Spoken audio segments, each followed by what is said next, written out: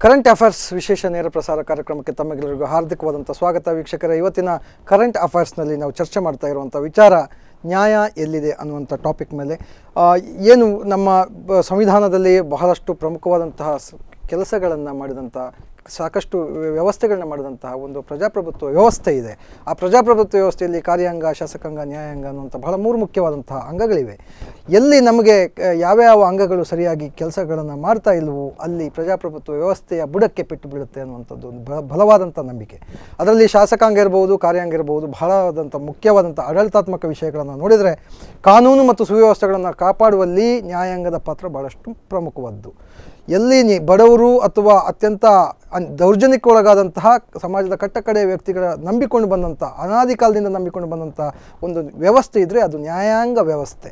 ಇವತ್ತು ನ್ಯಾಯಾಂಗ ವ್ಯವಸ್ಥೆಯಲ್ಲಿ ಸಾಕಷ್ಟು ಗೊಂದಲಗಳಿವೆ. ನ್ಯಾಯಾಂಗ ವ್ಯವಸ್ಥೆಯಲ್ಲಿ ನ್ಯಾಯ ಸಿಗ್ತದೆ ಅನ್ನುವಂಥ ಒಂದು ಅನುಮಾನಗಳು ಸಾಕಷ್ಟು ನಮ್ಮನ್ನು ಕಾಡ್ತಾ ಇದೆ. ಇವತ್ತಿನ ನ್ಯಾಯಾಧೀಶರಿರ್ಬೋದು, ಚೀಫ್ ಜಸ್ಟಿಸ್ ಇರ್ಬೋದು, ಅಲ್ಲಿಯವರೆಗೂ ಕೂಡ ಇವತ್ತು ದೌರ್ಜನ್ಯಕ್ಕೊಳಗಾಗುವಂಥ ಪರಿಸ್ಥಿತಿ ಬಂದಿದೆ ಅಂತ ಹೇಳಿದರೆ ಜನಸಾಮಾನ್ಯರಿಗೆ ಯಾವ ಪರಿಸ್ಥಿತಿ ಬರ್ಬೋದು ಅನ್ನುವಂಥ ಒಂದು ಅನುಮಾನಗಳು ಕೂಡ ಇವತ್ತು ಸಾಕಷ್ಟು ಚರ್ಚೆಗೆ ಗ್ರಾಸ ಆಗ್ತಾ ಇದೆ. ಈ ಹಿನ್ನೆಲೆಯಲ್ಲಿ ಇವತ್ತು ನ್ಯಾಯ ಎಲ್ಲಿದೆ ಅನ್ನೋ ಟಾಪಿಕ್ ಮೇಲೆ ನಾವು ಇವತ್ತು ಚರ್ಚೆಗೆ ಎತ್ತಿಕೊಳ್ಳುವಂಥ ವಿಚಾರ ಬೆಂಗಳೂರಿನ ಹೈಕೋರ್ಟ್, ನಮ್ಮ ಕರ್ನಾಟಕದ ಹೈಕೋರ್ಟಿನ ಚೀಫ್ ಜಸ್ಟಿಸ್ ಆಗಿರ್ತಕ್ಕಂಥ ಜಯಂತ್ ಪಟೇಲ್ ಅವರ ಸೀನಿಯಾರಿಟಿ ಮೇಲೆ ಏನು ಪ್ರಮೋಷನ್ ಕೊಡಬೇಕಾಗಿತ್ತು ಅಂಥವರನ್ನು ಏಕಾಏಕಿ ರಾಜ್ಯದಿಂದ ಬೇರೆ ರಾಜ್ಯಕ್ಕೆ ವರ್ಗಾವಣೆ ಮಾಡುವಂಥ ಪ್ರಕ್ರಿಯೆ ನಡೀತದೆ ಅನ್ನುವಂಥದ್ರಲ್ಲಿ ಎಲ್ಲೋ ಒಂದು ಕಡೆ ನ್ಯಾಯಾಂಗಕ್ಕೂ ಕೂಡ ಭ್ರಷ್ಟಾಚಾರ ಅಂಟಿಕೊಂಡಿದೆಯೇ ಅನ್ನುವಂಥ ಪ್ರಶ್ನೆಗಳು ಕೂಡ ನಮ್ಮನ್ನು ಕಾಡ್ತಾ ಇದೆ. ಈ ಹಿನ್ನೆಲೆಯಲ್ಲಿ ನಮ್ಮ ಜೊತೆಗೆ ವಿಶೇಷವಾಗಿ ಚರ್ಚೆ ಮಾಡಲಿಕ್ಕೆ ಮುಖ್ಯ ಅತಿಥಿಗಳಿದ್ದಾರೆ.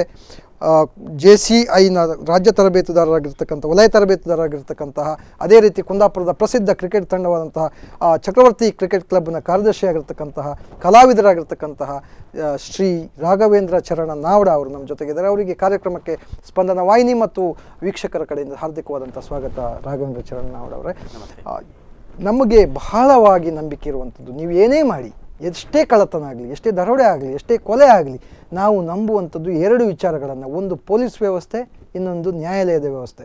ಇವತ್ತು ಪೊಲೀಸ್ ವ್ಯವಸ್ಥೆಯಂತೂ ರಾಜಕಾರಣಿಗಳ ಒಂದು ಅಟ್ಟಹಾಸಕ್ಕೆ, ಭ್ರಷ್ಟಾಚಾರಕ್ಕೆ ಗೊತ್ತಿದ್ದೋ ಗೊತ್ತಿಲ್ಲದೆಯೋ ಬಲಿಯಾಗ್ತಾ ಇದೆ ಅನ್ನುವಂಥ ಭಾವನೆ ಜನಸಾಮಾನ್ಯರಲ್ಲಿ ಬಂದುಬಿಟ್ಟಿದೆ. ಆದರೆ ಅದರ ಜೊತೆಗೆ ಈ ಹಿಂದಿನ ಕೆಲವು 2-3 ಪ್ರಕರಣಗಳನ್ನು ನೋಡಿದಾಗ ಎಲ್ಲೋ ಒಂದು ಕಡೆ ವಕೀಲರ ಜೊತೆಗೂ ಒಟ್ಟಾರೆ ನ್ಯಾಯಾಂಗದ ವ್ಯವಸ್ಥೆಯ ಮೇಲೆ ಜನ ಅನುಮಾನ ಪಡುವಂಥ ಒಂದು ಸ್ಥಿತಿ ಬಂದಿದೆ. ಇದಕ್ಕೆ ಇತ್ತೀಚಿನ ಉದಾಹರಣೆ ಅಂತ ಕೇಳಿದರೆ ಜಯಂತ್ ಪಟೇಲ್ ಅವರು. ಏನು ಇದು ಒಟ್ಟಾರೆಯಾಗಿ ನ್ಯಾಯ ಕೊಡಬೇಕಾದವರೇ ಅನ್ಯಾಯದಲ್ಲಿ ತೊಡಗ್ತಾರಾ ಅಥವಾ ಭ್ರಷ್ಟಾಚಾರ ಅಂಟಿಸ್ಕೊಳ್ತಾರಾ ಅನ್ನುವಂಥದ್ದು ಪ್ರಶ್ನೆ. ಇದಕ್ಕೆ ನಿಮ್ಮಿಂದ ಉತ್ತರ ಬೇಕಾಗಿದೆ ನೋಡ್ರಿ. ವಸ್ತುಶಃ ಈ ಬಗ್ಗೆ ಗೊಂದಲ ನಿರ್ಮಾಣವಾಗಿರುವಂಥದ್ದು ಸತ್ಯವೇ. ಅಂದರೆ ನ್ಯಾಯಮೂರ್ತಿಗಳು ನ್ಯಾಯವನ್ನು ಕೇಳುವಂಥ ಸಂದರ್ಭ ಬಂದಿದೆಯಾ? ಈಗ ಸಾಮಾನ್ಯ ಜನರು ನ್ಯಾಯಮೂರ್ತಿಗಳ ಹತ್ರ ಹೋಗಿ ನ್ಯಾಯ ಕೇಳುವಂಥದ್ದು, ಅದಕ್ಕೆ ಬೇರೆ ಬೇರೆ ಸಿಸ್ಟಮ್ಗಳ ಮುಖಾಂತರ ಹೋಗ್ತವೆ. ಅಧೀನ ನ್ಯಾಯಾಲಯದಿಂದ ಉಚ್ಚ ನ್ಯಾಯಾಲಯದವರೆಗೆ, ಸರ್ವೋಚ್ಚ ನ್ಯಾಯಾಲಯಕ್ಕೆ ಹೋಗುವಂಥ ವ್ಯವಸ್ಥೆಗಳು ನಮ್ಮಲ್ಲಿ. ಆದರೆ ನ್ಯಾಯಮೂರ್ತಿಗಳಿಗೆ ಇವತ್ತು ಅಂಥ ಸ್ಥಿತಿ ಬಂದಿದೆಯೋ ಅನ್ನುವಂಥದ್ದು ಈಗ ಮೀಡಿಯಾದಲ್ಲಿ ಬೇರೆ ಬೇರೆ ಕಡೆಯಲ್ಲಿ ಬಂದಂತಹ ವಿಚಾರಗಳು. ಸೊ ಅದನ್ನು ವಸ್ತುಸ್ಥಿತಿಯನ್ನು ನಾವು ಬಹಳ ಸ್ಪಷ್ಟವಾಗಿ ಹೇಳಬೇಕಾಗತ್ತೆ. ಈಗ ಯಾವುದೇ ಒಂದು ಸರ್ಕಾರಿ ನೌಕರಿಯಲ್ಲಿ ಇರುವಂಥವರು ಅವರಿಗೆ ಯಾವ್ದು ಹೇಳ್ತಾರೆ ಆವೃತ್ತಿಯಾಗಿ ಬರುವಂಥದ್ದು ಟ್ರಾನ್ಸ್ಫರ್. ಸೊ ಅದು ವರ್ಗಾವಣೆ ಅನ್ನುವಂಥದ್ದು ಆವೃತ್ತಿಯಾಗಿ ಬರುವಂಥದ್ದು, ಕೊನೆಯಲ್ಲಿ ನಿವೃತ್ತಿ. ಇದು ಅವಿಭಾಜ್ಯ ಅಂಗ. ಸೊ ಅದನ್ನು ತಪ್ಪಿಸ್ಕೊಳ್ಳಿಕ್ಕೆ ಆಗೋದಿಲ್ಲ. ಸರ್ಕಾರದ ವ್ಯವಸ್ಥೆ ಇರೋದು ಹಾಗೆ. ಸೊ ಸರ್ಕಾರದ ಅಡಿಯಲ್ಲಿ ಯಾರು ಬರ್ತಾರೆ, ಯಾಕಂತ ಹೇಳಿದ್ರೆ ನೀನು ಆನ್ ಕಾಂಟ್ರಾಕ್ಟ್ ಬೇಸಿಸ್ ಬಂದರೆ ನಿಮ್ಗೆ ಬರೋದಿಲ್ಲ, ಕಾಂಟ್ರಾಕ್ಟ್ ಆಗದ ಮೇಲೆ ಮುಗಿದೋಯ್ತು. ಆದರೆ ಇವರು ಸರ್ಕಾರದ ಅಡಿಯಲ್ಲಿ, ಅಥವಾ ನಮ್ಮ ವ್ಯವಸ್ಥೆ ಅಡಿಯಲ್ಲಿ, ನ್ಯಾಯಾಂಗ ವ್ಯವಸ್ಥೆ ಅಡಿಯಲ್ಲಿ ಬಂದವರು. ಹಾಗೆ ಅವರ ವಿಚಾರ ಬಹಳ ಸ್ಥೂಲವಾಗಿ ಹೇಳೋದಿದ್ರೆ 79ನೇ ಇಸ್ವಿಯಲ್ಲಿ ಅವರು ಒಬ್ಬರು ವಕೀಲರಾಗಿ ಆಗ್ತಾರೆ. ಗುಜರಾತ್ನಲ್ಲಿ ಪ್ರಾಕ್ಟೀಸ್ ಮಾಡ್ತಾರೆ. 90 ನವೆಂಬರ್ನಲ್ಲಿ ಅವರು ಸೆಂಟ್ರಲ್ ಗೌರ್ಮೆಂಟನ್ನು ಸ್ಟ್ಯಾಂಡಿಂಗ್ ಕೌನ್ಸಿಲ್ ಆಗಿ 10 ವರ್ಷ ದುಡಿತಾರೆ. ಬಹಳ ಒಳ್ಳೆಯ ಹೆಸರನ್ನು ಮಾಡಿಕೊಂಡವರು. ಸೊ ಆ ಒಂದು ಬೇಸ್ನಲ್ಲಿ 2001ನಲ್ಲಿ ಅವರಿಗೆ ಡಿಸೆಂಬರ್ 3, 2001ರಲ್ಲಿ ಅವರಿಗೆ ಒಂದು ಪರ್ಮನೆಂಟ್ ಆಗಿ ಉಚ್ಚ ನ್ಯಾಯಾಲಯಕ್ಕೆ ಅವರು ಗುಜರಾತ್ನಲ್ಲಿ ಕೆಲಸ ಮಾಡ್ತಾರೆ. ಗುಜರಾತ್ನಲ್ಲಿ ಬಹಳಷ್ಟು ಉತ್ತಮ ಹೆಸರನ್ನು ಕೂಡ ಮಾಡ್ತಾರೆ. ಆ ಸಂದರ್ಭದಲ್ಲಿ ಏನಾಗ್ತದೆ ಅಂತ ಹೇಳಿದರೆ, ಅದೇ ನೀವು ಹೇಳುವಂತಹ ಕೆಲವು ತಳಕಗಳು, ಇಲ್ಲಿ ಗೊಂದಲಗಳು ಬರುವಂಥ ವಿಚಾರ, ಅದನ್ನು ಸ್ಪಷ್ಟಪಡಿಸಬೇಕಾಗುತ್ತೆ. ಇಲ್ಲಿ ನ್ಯಾಯಾಧೀಶರುಗಳಿಗೂ ಕೂಡ ಟ್ರಾನ್ಸ್ಫರ್ ಮಾಡಲಿಕ್ಕೆ, ನಿಯುಕ್ತಿ ಮಾಡಲಿಕ್ಕೆ, ಅಪಾಯಿಂಟ್ ಮಾಡಲಿಕ್ಕೆ, ಎಲಿವೇಷನ್ ಮಾಡಲಿಕ್ಕೆ ಎಲ್ಲದೂ ಕೂಡ ಒಂದು ಸಮಿತಿ ಇದೆ. ಕೊಲಿಜಿಯಂ ಅದೇನು ಹೇಳ್ತು, ಕೊಲಿಜಿಯಂ ಸಮಿತಿಯ ಮುಖಾಂತರ ಆಗ್ತಾ ಇರುವಂಥದ್ದು. ಆ ಕೊಲಿಜಿಯಂ ಸಮಿತಿಯಲ್ಲಿ ಸರ್ವೋಚ್ಚ ನ್ಯಾಯಾಲಯದ ಮುಖ್ಯ ನ್ಯಾಯಾಧೀಶರು, ಹಾಗೆ ಅವರು ಹಿರಿಯ ನ್ಯಾಯಾಧೀಶರುಗಳು ಅಲ್ಲಿರ್ತಾರೆ, ನ್ಯಾಯಮೂರ್ತಿಗಳು ಅಲ್ಲಿರ್ತಾರೆ. ಸೊ ಅವರ ನಿರ್ಣಯದಂತೆ ಆಗುತ್ತೆ. ಇಲ್ಲಿ ಗೊಂದಲ ನಿರ್ಮಾಣವಾದದ್ದು ಎಲ್ಲ ಅಂತ ಹೇಳಿದರೆ, ಸರ್ವೋಚ್ಚ ನ್ಯಾಯಾಲಯದ ಮುಖ್ಯ ನ್ಯಾಯಾಧೀಶರು ಇಂತಹ ರೀತಿಯ ಒತ್ತಡಕ್ಕೊಳಪಟ್ಟಿದ್ದಾರಾ ಅನ್ನುವಂಥ ಒಂದು ಪ್ರಶ್ನೆ ಉದ್ಭವ ಆಯಿತು. ಅದು ಯಾಕೆ ಬಂತು ಅಂತ ಹೇಳಿದರೆ, ಕೆಲವೊಂದು ರಾಜಕೀಯವಾದಂತಹ ಘಟನೆಗಳು ನಡೀತು. ಸರ್ವೇ ಸಾಮಾನ್ಯ, ಕರ್ನಾಟಕದಲ್ಲಿ ನಡೆದಿದೆ, ಗುಜರಾತಲ್ಲಿ ನಡೆದಿದೆ, ಎಲ್ಲ ಕಡೆ ನಡೆದಿದೆ. ಪ್ರತಿಪಕ್ಷಗಳು ಒಬ್ಬರ ಮೇಲೆ ಮಾಡ್ತಾರೆ, ಯಾರು ಇದ್ದಾರೆ ಅವರ ಮೇಲೆ ಆರೋಪ ಮಾಡ್ತಾರೆ. ಆಡಳಿತ ಪಕ್ಷ ಇದ್ದವರಿಗೆ ಅವರಿಗೆ ಸಹ ಆಗ್ತದೆ ಅಂತ ಹೇಳ್ತಾರೆ. ಎಲ್ಲಾದರೂ ಆಡಳಿತ ಪಕ್ಷದಲ್ಲಿರುವಂತಹ ಒಬ್ಬ ವ್ಯಕ್ತಿಗೆ ಆ ರೀತಿಯಲ್ಲಿ ಒಬ್ಬ ಗುಣವಾದರೆ ಅದು ಹೇಳ್ತಾರೆ ಅವರು ಒತ್ತಡಕ್ಕೊಳಗೆ ಮಾಡಿದ್ದು ಅನ್ನುವಂಥ ಈ ರೀತಿಯ ಸಾಮಾನ್ಯವಾದಂತಹ ಥಿಂಕಿಂಗ್. ಮತ್ತು ಇನ್ನೂ ಒಂದು ಪ್ರಶ್ನೆ, ಇದು ಕೊಟ್ಟಿಗೆ ಒಂದು ಸರ್ವೇ ಸಾಮಾನ್ಯ ಜನರಿಗೆ ನ್ಯಾಯ ಎಲ್ಲಿ ಸಿಗ್ತದೆ, ಇಂಥ ದೊಡ್ಡ ವ್ಯಕ್ತಿಗಳಿಗೆ ಮಾತ್ರ ಸಿಗ್ತದೆ, ಈ ರೀತಿ ಗೊಂದಲ. ಆ ದಿಸೆಯಲ್ಲಿ ನಸ್ರತ್ ಜಾನ್ ವಿಚಾರದಲ್ಲಿ ಏನೋ ಒಂದು ಸ್ವಲ್ಪ ಗೊಂದಲ ಆಯಿತು. ಅದು ಅಮಿತ್ ಶಾ ಅವರ ಮೇಲೆ ತುಕ್ಕಂತು. ಅದಕ್ಕೆ ಸಾಮಾನ್ಯವಾದಂತಹ ನಿರ್ಣಯವನ್ನು ಅವ್ರು ಕೊಡ್ತಾರೆ. ಅದು ಅಮಿತ್ ಶಾಗೆ ಏನಾಗಿದೆ ಅದೆಲ್ಲ ಎಲ್ಲರಿಗೂ ಇರುವಂಥದ್ದು ವಿದ್ಯಮಾನಗಳು, ಹಿಸ್ಟ್ರಿಗಳು. ಆ ಬಗ್ಗೆ ಏನು ಅಲ್ಲಿ ಗೊಂದಲ ಇಲ್ಲ. ಆ ಕಾರಣದಿಂದ ಆಗಿದೆ ಅನ್ನುವಂಥದ್ದು ಊಹನೆ ಇತ್ತು. ಅದಕ್ಕೆ ಸರಿಯಾಗಿ ನಮ್ಮಲ್ಲಿ ಏನಾಗ್ತದೆ ಅಂತ ಹೇಳಿದರೆ, ಉಚ್ಚ ನ್ಯಾಯಾಲಯದ ಮುಖ್ಯ ನ್ಯಾಯಾಧೀಶರು ನಿವೃತ್ತಿ ಹೊಂದುವಂಥ ಸಂದರ್ಭದಲ್ಲಿ ಅದಕ್ಕಿಂತ ನಂತರದ ಅಂದರೆ ಸೀನಿಯರ್ ಮೋಸ್ಟ್ ಇರುವಂತಹ ನ್ಯಾಯಮೂರ್ತಿಗಳು ಉಚ್ಚ ನ್ಯಾಯಾಲಯಕ್ಕೆ ಬರ್ತಾರೆ, ಅಂದರೆ ಆ ಪ್ಲೇಸಿಗೆ ಬರ್ತಾರೆ. ಆ ಸಂದರ್ಭದಲ್ಲಿ ಅವರನ್ನು ವರ್ಗಾವಣೆ ಮಾಡಲಾಯಿತು. ಗುಜರಾತ್ನಿಂದ ಕರ್ನಾಟಕಕ್ಕೆ ವರ್ಗಾವಣೆ ಮಾಡಲಾಯಿತು. ಅದು 13/2/2016 ಅವರು ಕರ್ನಾಟಕಕ್ಕೆ ಬರ್ತಾರೆ. ಕರ್ನಾಟಕದಲ್ಲಿಯೂ ಸಹ ಉತ್ತಮ ದಕ್ಷ ನ್ಯಾಯಮೂರ್ತಿಗಳು, ಉತ್ತಮ ಬಾರ್ ಆ್ಯಂಡ್ ಬೆಂಚ್ ರಿಲೇಷನ್ಶಿಪ್ಪನ್ನು ಹೊಂದಿದವರು, ಹಾಗೆ ಅವರ ಬಗ್ಗೆ ಬೇಕಷ್ಟು ಕಮೆಂಟ್ಸ್ ಮಾಡುವಾಗಲೂ ಕೂಡ ಅಂತಹ ವ್ಯಕ್ತಿಗಳು ಯಾವತ್ತೂ ಕೂಡ ಯಾವುದೇ ಒತ್ತಡಕ್ಕೆ ಈಲ್ಡ್ ಆಗದೇ ಇರುವಂಥ ವ್ಯಕ್ತಿಗಳು ಅನ್ನುವಂಥ ಬಗ್ಗೆ ಅವರಿಗೆ ಬಹಳಷ್ಟು ಹೆಸರುಗಳಿವೆ. ಆದರೆ ಈಗ ಇತ್ತೀಚೆಗೆ ಈಗ ಏನಾಗಿದೆ ಅಂತ ಹೇಳಿದರೆ, ಬಂದಂತಹ ವಿದ್ಯಮಾನಗಳು ಏನಾಯಿತು ನಾಡಿದ್ದು 10ನೇ ತಾರೀಕಿಗೆ ನಮ್ಮ ಈ ಕರ್ನಾಟಕದ ಉಚ್ಚ ನ್ಯಾಯಾಲಯದ ಮುಖ್ಯ ನ್ಯಾಯಾಧೀಶರು ಅವರು ಇವತ್ತು ಇದಾಗಬೇಕು, ಯಾವುದು ಅವರಿಗೆ ನಿವೃತ್ತಿಯಾಗುವಂಥ ಸಮಯ ಬಂದಿದೆ. 6ನೇ ತಾರೀಕಿಗೆ ಅವರು ಕೊನೆಯ ಜಡ್ಜ್ಮೆಂಟ್ ನೀಡಬೇಕು. ಅಕ್ಟೋಬರ್ 10ಕ್ಕೆ ಅವರು ಇಲ್ಲಿಂದ ನಿವೃತ್ತಿಗೊಳ್ಳಬೇಕು. ಆ ಒಂದು ಸುಬ್ರತೋ ಕಮಲ್ ಮುಖರ್ಜಿ ಏನಿದ್ದಾರೆ ಅವರು ಆಗಬೇಕು, ಯಾವುದು ನಿವೃತ್ತಿ ಆಗಬೇಕು. ಆದರೆ ಆ ಸಂದರ್ಭದಲ್ಲಿ 2ನೇ ಹಂತದಲ್ಲಿ ಇದ್ದವರು ಇವರು ಪ್ರಮೋಷನ್ ಆಗಬೇಕಿತ್ತು. ಆದರೆ ಆ ಸಂದರ್ಭದಲ್ಲಿ ಅವರಿಗೆ ಟ್ರಾನ್ಸ್ಫರ್ ಆಗಿದೆ. ಟ್ರಾನ್ಸ್ಫರ್ ಆಗಿದೆ ಅಂತ ಹೇಳಿದ್ರೆ ಪುನಃ ನಮ್ಮ ಸರ್ವೋಚ್ಚ ನ್ಯಾಯಾಲಯದ ಮುಖ್ಯ ನ್ಯಾಯಾಧೀಶರು ಮೊನ್ನೆ ಸೆಪ್ಟೆಂಬರ್ 22ನೇ ತಾರೀಕಿಗೆ ಫೋನ್ ಮುಖಾಂತರ ನಿಮಗೆ ಅಲಹಾಬಾದಿಗೆ ಕಳಿಸಲಾಗ್ತದೆ, ಅದರ ಬಗ್ಗೆ ನಿಮ್ಮ ಒಪಿನಿಯನ್ ಏನು ಅಂತ ಕೇಳ್ತಾರೆ. ಅದಕ್ಕೆ ನನಗಿರುವಂಥದ್ದು ಕೇವಲ ಇನ್ನು 11 ತಿಂಗಳ ಅವಧಿ. ಆ 11 ತಿಂಗಳ ಅವಧಿಯಲ್ಲಿ ನಾನು ಅಲಹಾಬಾದಿಗೆ ಹೋಗಿ ಮತ್ತೆ ನನಗೆ ಮಾಡಲಿಕ್ಕೆ ಇಂಟ್ರೆಸ್ಟ್ ಇಲ್ಲ, ಆದ್ದರಿಂದ ನಾನು ಇದನ್ನು ರಿಸೈನ್ ಮಾಡ್ತೇನೆ, ಇಂದು ಬರ್ತೇನೆ ಅಂತ ರಾಷ್ಟ್ರಪತಿಗೆ ಅವರು ಲೆಟರ್ ಬರೀತಾರೆ. ಇದು ಆದಂಥ ವಿದ್ಯಮಾನಗಳು. ಸೊ ಆದ್ದರಿಂದ ಈ ಸಂದರ್ಭದಲ್ಲಿ ಏನಾಗಿದೆ, ಸಾಮಾನ್ಯವಾದ ಗೊಂದಲ. 11 ತಿಂಗಳ ಅವಧಿ ಇತ್ತು ಅವರಿಗೆ. ಉಚ್ಚ ನ್ಯಾಯಾಲಯದ ಮುಖ್ಯ ನ್ಯಾಯಾಧೀಶರು ಆಗುವಂಥ ಪುನಃ 2ನೇ ಸುವರ್ಣಾವಕಾಶ ಬಂದೊದಗಿತ್ತು, ಅದನ್ನು ತೆಗೆದಿದ್ದಾರೆ. ಅದು ಒತ್ತಡದಿಂದಾಗಿದೆ, ಒತ್ತಡದಿಂದಾಗಿದೆ ಅನ್ನುವಂಥದ್ದು. ಸೊ ಇದನ್ನು ಸಹ ಮನಗಂಡಂಥ ನಮ್ಮ ಬಾರ್ ಕೌನ್ಸಿಲ್ನ ಎಲ್ಲ ಸದಸ್ಯರುಗಳು ಖಂಡಿತವಾಗಿ ಅದನ್ನು ಯಾವುದು ವಿಷಯ ಬೇಸ್ದಲ್ಲಿ only, it is not based on any politics. ಏನು ಕೊಲಿಜಿಯಂ ಸಮಿತಿ ಇದೆ, ಸರ್ವೋಚ್ಚ ನ್ಯಾಯಾಲಯದ ಉಚ್ಚ ನ್ಯಾಯಾಧೀಶರಿದ್ದಾರೆ, ಅವರ ನಿರ್ಣಯದ ಮುಖಾಂತರವಾಗಿ ಅವರಿಗೆ ಅಲಹಾಬಾದಿಗೆ ಟ್ರಾನ್ಸ್ಫರ್ ಆಗಿದೆ. ಅದನ್ನು ಈ ಸಂದರ್ಭದಲ್ಲಿ ಮಾಡಿ ಸರಿಯಲ್ಲ. ಯಾಕಂತ ಹೇಳಿದ್ರೆ ಅವರು ಪುನಃ ಒಂದು ಉನ್ನತ ಸ್ಥಾನಕ್ಕೆ ಹೋಗುವಂಥ ಕೇವಲ 11 ತಿಂಗಳ ಅವಕಾಶ ಇತ್ತು, ಹೋಗುವಂಥದ್ದು ಅವಕಾಶ ಇತ್ತು, ಅದನ್ನು ನೀವು ತೆಗೆದುಕೊಂಡಿದ್ದೀರಿ ಅನ್ನುವಂಥ ಒಂದು ಮಾಡಿದ್ದಾರೆ. ಸೊ ಆ ಬಗ್ಗೆ ನಾವು ಸ್ಟ್ರೈಕ್ ಕೂಡ ಮಾಡಿದ್ದೇವೆ. ಸೊ ಇಲ್ಲಿ ಗೊಂದಲ ಏರ್ಪಟ್ಟದ್ದು ಖಂಡಿತ, ಅದರಲ್ಲಿ ಯಾವುದೇ ಸಂದೇಹ ಇಲ್ಲ. ಯಾಕಂತ ಹೇಳಿದ್ರೆ ಒಂದೊಂದು ಆ್ಯಂಗಲಲ್ಲಿ ಒಬ್ಬೊಬ್ಬರು ಥಿಂಕ್ ಮಾಡುವಂಥದ್ದು. ಈಗ ನ್ಯಾಯವಾದಿಗಳಿಗೆ ಈ ರೀತಿಯಾದಂತಹ ಗೊಂದಲ ಬಂದಿರೋದ್ರಿಂದ ಸಾಮಾನ್ಯ ಜನರು ಈ ಬಗ್ಗೆ ಥಿಂಕ್ ಮಾಡೋದ್ರಲ್ಲಿ ಏನೂ ತಪ್ಪೇ ಇಲ್ಲ. ಆದರೆ ಇನ್ನೊಂದು ಆ್ಯಂಗಲಲ್ಲಿ ಹೇಳೋದಾದರೆ ಅದು ಸರ್ಕಾರದ ಹಾಗೆ ಯಾವುದೇ ಒಬ್ಬ ಸರ್ಕಾರ ನೌಕರಿಯ ಆವೃತ್ತಿಯಾಗಿ ಬರುವಂತಹ ಇದು ಟ್ರಾನ್ಸ್ಫರ್ ಅದು ಬರಲೇಬೇಕು.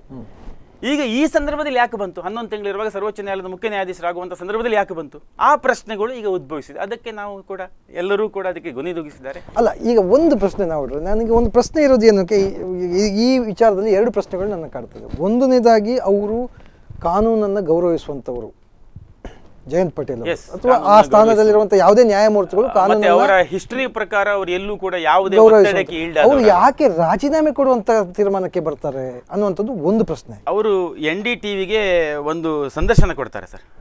ಆ ಸಂದರ್ಶನದಲ್ಲಿ ಅವರು ಹೇಳುವುದು ಅಷ್ಟೇ, ಏನಂತ ಹೇಳಿದ್ರೆ 2 facts are very clear.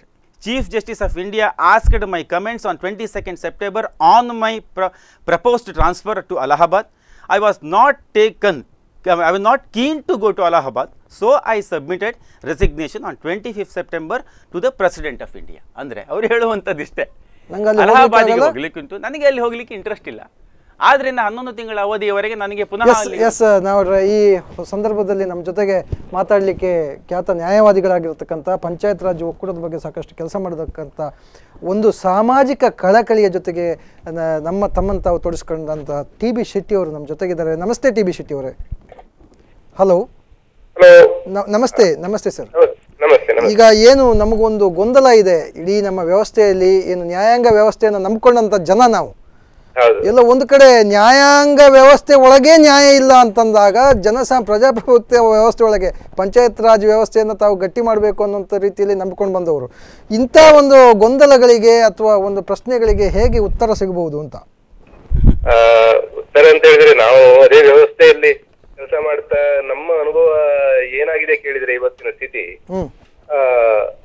ಈ ಕಾನೂನಿನ ತುಂಬಾ ಗೊಂದಲಗಳಿಗೆ ನಮ್ಮ ಆಡಳಿತ ವ್ಯವಸ್ಥೆಕ್ಕಿಂತ ಹೆಚ್ಚು ಈ ಉಚ್ಚ ನ್ಯಾಯಾಲಯಗಳು, ಸರ್ವೋಚ್ಚ ನ್ಯಾಯಾಲಯದ ಏನು ನಡವಳಿಕೆಗಳೇನಿವೆ, ತೀರ್ಪು ಕೊಡುವಲ್ಲಿರ್ಬೋದು, ಈ ರೀತಿಯ ನ್ಯಾಯಾಧೀಶ ನೇಮಕದಲ್ಲಿರ್ಬೋದು, ವರ್ಗಾವಣೆಯಲ್ಲಿರ್ಬೋದು, ಕೊಲೀಜಿಯಂ ವ್ಯವಸ್ಥೆ ಇರ್ಬೋದು, ಹೆಚ್ಚು ಗೊಂದಲವನ್ನ ನಮ್ಮ ಮೇಲಿನ ನ್ಯಾಯಾಲಯಗಳೇ, ನ್ಯಾಯಾಂಗ ವ್ಯವಸ್ಥೆಯಲ್ಲಿ ಇರ್ತಕ್ಕಂಥವರೇ ಮಾಡ್ತಾ ಇದ್ದಾರೆ ಅನ್ನುವಂತದ್ದು ವಕೀಲರಲ್ಲೂ ಕೂಡ ಅಂತ ಒಂದು ಅಭಿಪ್ರಾಯ ಮೂಡ್ತಾ ಇದೆ ಇವತ್ತಿಗ. ಹೌದು. ಅದಕ್ಕೆ ಇಂಬು ಕೊಡುವ ರೀತಿಯಲ್ಲಿ ಜಯಂತ್ ಪಟೇಲ್ ಅವರನ್ನ ಈ ಹಂತದಲ್ಲಿ ಟ್ರಾನ್ಸ್ಫರ್ ಮಾಡಿದ್ರು. ಎರಡೆರಡು ಬಾರಿ ಅವರಿಗೆ ಇರತಕ್ಕಂತ ಅವಕಾಶವನ್ನ ಯಾವುದೋ ಒತ್ತಡಕ್ಕೆ ಮಣಿದು ಮಾಡಿದ್ದಾರೆ ಅನ್ನುವಂತಹ ಒಂದು ಭಾವನೆ ಬಂದ್ಬಿಟ್ಟಿದೆ. ಓಕೆ. ಇವತ್ತಿನ ನೀವೇನು ಇವತ್ತು ಬಹಿಷ್ಕಾರ ಹಾಕಿದ್ರಿ, ಕಲಾಪಗಳಿಗೆ ಬಹಿಷ್ಕಾರ ಹಾಕಿ ಪ್ರತಿಭಟನೆ ರಾಜ್ಯದಾದ್ಯಂತ ಮಾಡಿದ್ರಿ. ನನಗೆ ಒಂದು ಪ್ರಶ್ನೆ ಇರೋದು ಏನು ಅಂತ ಕೇಳಿದ್ರೆ, ಒಬ್ಬ ನ್ಯಾಯಮೂರ್ತಿ ಅವರನ್ನ ಯಾವುದು ನಿಮ್ಮ ಕೊಲಿಜಿಯಂ ಸಮಿತಿ ಒತ್ತಡಕ್ಕೆ ಒಳಗಾಗಿ ವರ್ಗಾವಣೆ ಮಾಡುವಂತಹ ಒಂದು ವ್ಯವಸ್ಥೆ ಏನಿದೆ, ಅದಕ್ಕೆ ಕಾರಣ ಏನಿರಬಹುದು ಅಂತ ಈ ಜಯಂತ್ ಪಟೇಲ್ ಅವರ ವಿಚಾರ ತಗೊಂಡ್ಬಂದ್ರೆ, ಏನು ಇನ್ನೊಂದು 11 ತಿಂಗಳ ಅವಧಿ ಇರುವಾಗ ಯಾವ ಕಾರಣಕ್ಕಾಗಿ ಅವರನ್ನ ವರ್ಗಾವಣೆ ಮಾಡಬೇಕಿತ್ತು ಅಂತ? ಅದೇ, ಈಗ ಅಲ್ಲಿ ಖಂಡಿತ ವರ್ಗಾವಣೆ ಮಾಡಿದ್ದು, ಈ ಹಂತದಲ್ಲಿ ಅವರನ್ನ ವರ್ಗಾವಣೆ ಮಾಡಿದ್ದು ಖಂಡಿತ ತಪ್ಪು.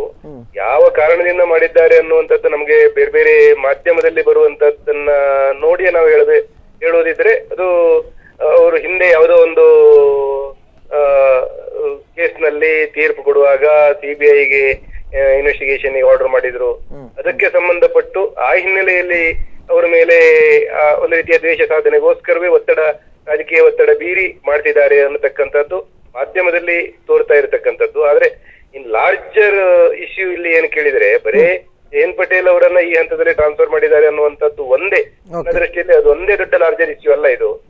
ಇದು ಸರ್ವೋಚ್ಚ ನ್ಯಾಯಾಲಯದಲ್ಲಿ ಇತ್ತೀಚಿನ ದಿನಗಳಲ್ಲಿ ಬರ್ತಾ ಇರತಕ್ಕಂಥ ತೀರ್ಪುಗಳು, ಮತ್ತೆ ಅವ್ರು ನಡ್ಕೊಳ್ತಕ್ಕಂಥ ರೀತಿ, ಅಪಾಯಿಂಟ್ಮೆಂಟ್ ಸಿಸ್ಟಮ್, ಈಗ ತುಂಬಾ ಹೈಕೋರ್ಟ್ ಜಡ್ಜಸ್ಗಳ ಖಾಲಿ ಇರ್ತಕ್ಕಂಥದ್ದು, ಇದೆಲ್ಲವನ್ನ ನೋಡುವಾಗ ಈ ಗೊಂದಲಗಳಿಗೆ ನ್ಯಾಯಾಂಗ ವ್ಯವಸ್ಥೆಯು, ಸರ್ವೋಚ್ಚ ನ್ಯಾಯಾಲಯದ ನ್ಯಾಯಾಂಗ ವ್ಯವಸ್ಥೆಯು ಕಾರಣ ಆಗ್ತಾ ಇದೆ. ಮತ್ತೆ ಜಡ್ಜಸ್ ಅಪಾಯಿಂಟ್ಮೆಂಟ್ ಆದವರು ಕೂಡ ತುಂಬಾ ಜನರ ಅಭಿಪ್ರಾಯದ ಪ್ರಕಾರ ಕಾಂಪಿಟೆಂಟ್ ಜಡ್ಜಸ್ ಅನ್ನು ಕೂಡ ಸಿಲೆಕ್ಟ್ ಮಾಡ್ತಾ ಇಲ್ಲ ಅನ್ನುವಂತಹ ಒಂದು ದೂರು ಕೂಡ ಬರ್ತಾ ಇದೆ. ಬರೇ ಜಯಂತ್ ಪಟೇಲ್ ಅವರ ಒಂದ್ ಇಶ್ಯೂಗೆ ಮಾತ್ರ ನಾವು ರೆಸ್ಪಾಂಡ್ ಮಾಡುವಂತದ್ದನ್ನ ಬಿಟ್ಟು ಎಲ್ಲ ಇಡೀ ಇನ್ನು ಲಾರ್ಜರ್ ಇಂಟ್ರೆಸ್ಟ್ ಜುಡಿಷಿಯರಿ ಸರಿ ಆಗ್ಬೇಕು. ಕೇಳಿದ್ರೆ ನಮ್ಮ ನೀವು ಎಲ್ಲೇ ತಪ್ಪಾಗ್ಲಿ, ಯಾರೇ ತಪ್ಪು ಮಾಡ್ಲಿ, ಅಂತಿಮವಾಗಿ ಜನ ನೋಡ್ತಕ್ಕಂಥದ್ದು ನ್ಯಾಯಾಂಗವನ್ನ. ಆ ನ್ಯಾಯಾಂಗ ತಪ್ಪು ಮಾಡ್ತಕ್ಕಂಥದ್ದನ್ನ ಸಮಾಜ ಸಹಿಸ್ಲಿಕ್ಕೆ ಸಾಧ್ಯವೇ ಇಲ್ಲ. ಹಾಗಾಗಿ ಅಲ್ಲಿ ಏನೋ ತಪ್ಪಾಗ್ತಾ ಇದೆ ಅಂತ ಆದಾಗ ಬೇರೆ ಯಾವ್ದಾದ್ರೂ ತಪ್ಪು ಮಾಡಿದರೆ ಎಲ್ಲೋ ಅಲ್ಲಿ ಪರಿಹಾರ ಸಿಗಲಿಕ್ಕೆ ಮತ್ತೊಂದು ವ್ಯವಸ್ಥೆ ನ್ಯಾಯಾಂಗದಲ್ಲಿ ಇದೆ ಅನ್ನುವಂತಹ ಇದ್ದಾಗ ನ್ಯಾಯಾಂಗವೇ ತಪ್ಪು ಮಾಡ್ತಾ ಹೋದ್ರೆ ಅದರಿಂದ ಭಾರಿ ಆ ನಷ್ಟವನ್ನ ಭರ್ತಿ ಮಾಡ್ಕೊಳ್ಳಿಕ್ ಸಾಧ್ಯನೇ ಇಲ್ಲ. ಇಡೀ ವ್ಯವಸ್ಥೆ ಹಾಳಾಗ್ತದೆ. ಈ ನಮ್ಮ ಈ ಆಡಳಿತ ವ್ಯವಸ್ಥೆ, ಪ್ರಜಾತಂತ್ರ ವ್ಯವಸ್ಥೆ ಎಲ್ಲವೂ ಹಾಳಾಗಿ ಹೋಗ್ತದೆ. ಜನ ಕಾನೂನಿನ ಮೇಲೆ ನಂಬಿಕೆಯನ್ನು ಕಳ್ಕೊಳ್ತಾರೆ. ಹಾಗಾಗಿ ಇದು ಕ್ಲೀನ್ಸಿಂಗ್ ದಿ ಜುಡಿಷಿಯರಿ ಅಂತ ಆಗ್ಬೇಕು, ಹೈಯರ್ ಜುಡಿಷಿಯರಿ ಕ್ಲೀನ್ಸಿಂಗ್. ನಾನು ಇವತ್ತು ಕುಂದಾಪುರದಲ್ಲಿ ಆ ಬಗ್ಗೆ ನಮ್ಮಲ್ಲಿ ಒಂದು ಪ್ರತಿಭಟನಾ ಸಭೆ ಆಯಿತು. ಅಲ್ಲಿ ನಾನು ಅಭಿಪ್ರಾಯ ವ್ಯಕ್ತಪಡಿಸುವಾಗ ಇದನ್ನೇ ಹೇಳಿದೆ, ಒಂದೇ ಜಯಂತ್ ಪಟೇಲ್ ಅವರ ಟ್ರಾನ್ಸ್ಫರ್ ಇಶ್ಯೂ ಅಲ್ಲ ಇದು ಹೈಕೋರ್ಟ್, ಸುಪ್ರೀಂ ಕೋರ್ಟ್ ಲೆವೆಲ್ ಅಲ್ಲಿ ಆಗ್ತಕ್ಕಂತಹ ಈ ಅವ್ಯವಸ್ಥೆ, ಗೊಂದಲಗಳು, ಅವರು ಕೊಡ್ತಕ್ಕಂತ ಇತ್ತೀಚಿನ ಕೆಲವು ತೀರ್ಪುಗಳು, ನೀವು ನಮ್ಮ ವೈನ್ ಶಾಪ್ ಹೈವೇಸ್ ಪಕ್ಕದಲ್ಲಿ ಇರ್ತಕ್ಕಂತ ಮದ್ಯದ ಅಂಗಡಿಗಳ ವಿಚಾರದಲ್ಲಿ ಜನಸಾಮಾನ್ಯರು ಕೂಡ ಗೇಲಿ ಮಾಡ್ತಕ್ಕಂತ ಸ್ಥಿತಿಗೆ ಸುಪ್ರೀಂ ಕೋರ್ಟ್ ಅವರು ತಂದ್ಬಿಟ್ಟಿದ್ದಾರೆ. ಇದೆಲ್ಲವುದನ್ನು ಕೂಡ ನಾವು ಚಿಂತನೆ ಮಾಡ್ತಕ್ಕಂತಹ ಕೆಲಸಗಳನ್ನ ಮಾಡಬೇಕು, ಮನಸ್ಸು ಮಾಡಬೇಕು ಅನ್ನುವಂಥದ್ದು ನನ್ನ ಅಭಿಪ್ರಾಯ. Yes thank you TB. Shetty ಅವರೇ, ತಮ್ಮೆಲ್ಲ ಮಾಹಿತಿಗಳಿಗಾಗಿ ಧನ್ಯವಾದಗಳು ಸರ್. ಜಯಶೇಖರ್ ಅವರೇ, ಈ ವಿಚಾರ ನಾನು ಹೇಳ್ತಾ ಹೋಗ್ತೀನಿ, ಇಷ್ಟಕ್ಕೆ ಕೇವಲ ಜಯಂತ್ ಎಂ ಪಾಟೀಲ್ ಅವರಷ್ಟಕ್ಕೆ ಅದು ಸೀಮಿತವಾಗಿಲ್ಲ. 1996ರಲ್ಲಿ ಒಬ್ಬರು ಮಧುಕರ್ ಲಕ್ಷ್ಮಣ್ ಪೆಂಡ್ಸೆ ಅಂತುವಂಥ ಒಬ್ಬರು, ಅವರಿಗೂ ಸಹ ಇದೇ ರೀತಿ ಆಗ್ತದೆ. ಅದೇನಂತ ಹೇಳಿದ್ರೆ, ಅಂದ್ರೆ ನಾನೀಗ ಸರ್ಕಾರದ ಬೆಂಬಲ ಅಂತ ಹೇಳೋದಲ್ಲ, ಇದೊಂದು ಫಿನಾಮಿನಲ್ ನಡೆದುಕೊಂಡು ಬಂದಿರುವಂಥ ಆವೃತ್ತಿಯಾಗಿ ಬರುವಂಥ ಆ ಬಗ್ಗೆ ಮಾತ್ರ ಹೇಳಲಿಕ್ಕೆ ಪ್ರಯತ್ನ ಪಡುವುದು. ಅವರಿಗೂ ಸಹ ಅದೇ ಸಂದರ್ಭದಲ್ಲಿ ನನ್ನನ್ನು ಸೀನಿಯರ್ ಆಗಿದ್ದು ಕೂಡ ನನ್ನನ್ನು ಕಡೆಗಣಿಸಿದ್ದಾರೆ ಅಂಥೇಳಿ ಒಂದು SP ಕುಂದೂರ್ಕರ್ ಅನ್ನುವಂಥವರನ್ನು ಅಲ್ಲಿ ಮಾಡ್ತಾರೆ, ಅವರನ್ನು ಕಡೆಗಣಿಸಿ. ನೀವೆಲ್ಲರೂ ಕೇಳಿಬೋದು, ನಮ್ಮ ಎಲ್ಲರಿಗೂ ಘನವೆತ್ತವಾದಂಥ ಮಹಾಮುಖ್ಯ ಜಸ್ಟಿಸ್ ರಾಮ ಜೋಯ್ಸ್ ಅವರು ಬಹಳ ಎತ್ತರದ ವ್ಯಕ್ತಿ. ಪ್ರಾಯಶಃ ಅಂಥ ವ್ಯಕ್ತಿಗಳು ನಮ್ಮ ನ್ಯಾಯಾಂಗದ ಇತಿಹಾಸದಲ್ಲಿ ಬಂದಿರಲಿಕ್ಕಿಲ್ಲ. ಅವರಿಗೂ ಸಹ ಇದೇ ರೀತಿಯಾಗಿದೆ. ಅವರನ್ನು ಕಡೆಗಣಿಸಿಕೊಂಡು ವೆಂಕಟಾಚಲಯ್ಯ ಅವರನ್ನು ಮಾಡಿದರು. ಸೊ ಈ ಎಲ್ಲ ನಿದರ್ಶನ ನೋಡುವಾಗ ನಿರಂತರವಾಗಿ ಎಲ್ಲೋ ಒಂದು ರೀತಿಯಲ್ಲಿ ಒತ್ತಡ ಬೀರ್ತದೆ. ಅದು ಯಾಕೆ ಒತ್ತಡ ಬೀರ್ತದೆ ಅಂತ ಹೇಳಿದರೆ, ಇದರ ಸಿಸ್ಟಮ್ ಆಗಿದೆ, ಕೊಲಿಜಿಯಂ ಸಿಸ್ಟಮ್ ಒಂದರನ್ನು ಅಪಾಯಿಂಟ್ ಮಾಡ್ತದೆ ಅಥವಾ ಟ್ರಾನ್ಸ್ಫರ್ ಯಾವುದೇ ಇದು ಮಾಡ್ತದೆ. ಇಟ್ ವಿಲ್ ಗೋ ಟು ನಮ್ಮ ಕ್ಯಾಬಿನೆಟ್ ಇದಕ್ಕೆ ಹೋಗುತ್ತೆ.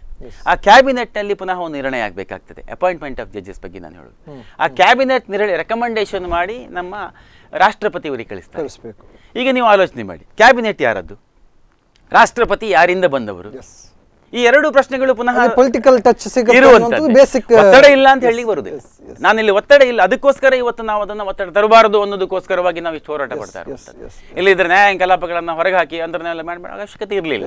ಇವತ್ತು CBI ಆಗಲಿ ಅಥವಾ ಸರ್ವೋಚ್ಚ ನ್ಯಾಯಾಲಯ ಆಗಲಿ ಎಲ್ಲ ಒಂದು ಕಡೆ ಖಂಡಿತವಾಗಿಯೂ ಕೂಡ ಸ್ವಲ್ಪ ಮಟ್ಟಿಗೆ ಒತ್ತಡ, ಅದನ್ನ ಮಿಸ್ಯೂಸ್ ಮಾಡಿಕೊಳ್ಳುವಂಥದ್ದು, ಒತ್ತಡ ಹೇರುವಂಥದ್ದು ಬಹಳ ವ್ಯತ್ಯಾಸ ಇದೆ.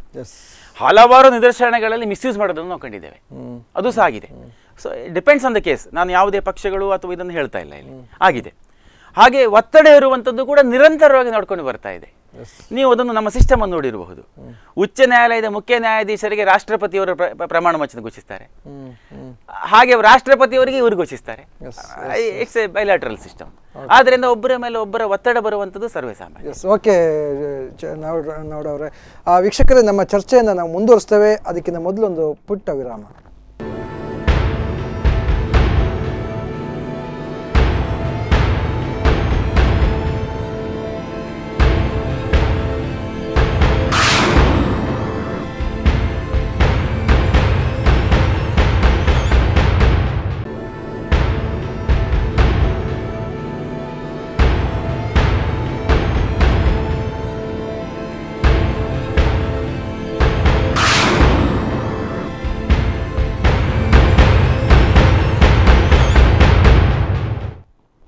ವಿರಾಮದ ಬಳಿಕ ಮತ್ತೆ ನ್ಯಾಯ ಎಲ್ಲಿದೆ ವಿಶೇಷ ನೇರ ಪ್ರಸಾರ ಕಾರ್ಯಕ್ರಮಕ್ಕೆ ತಮಗೆಲ್ಲರಿಗೂ ಹಾರ್ದಿಕವಾದಂಥ ಸ್ವಾಗತ. ವೀಕ್ಷಕರೇ, ನಮ್ಮ ಜೊತೆಗೆ ಮುಖ್ಯ ಅತಿಥಿಗಳಾಗಿ ಸಾಕಷ್ಟು ಮಾಹಿತಿಗಳನ್ನ ಕೊಡಲಿಕ್ಕೆ ರಾಘವೇಂದ್ರ ಚರಣನಾವಡ ಹಿರಿಯ ವಕೀಲರವರು ಅವರು ಇದ್ದಾರೆ ನಮ್ಮ ಜೊತೆಗೆ.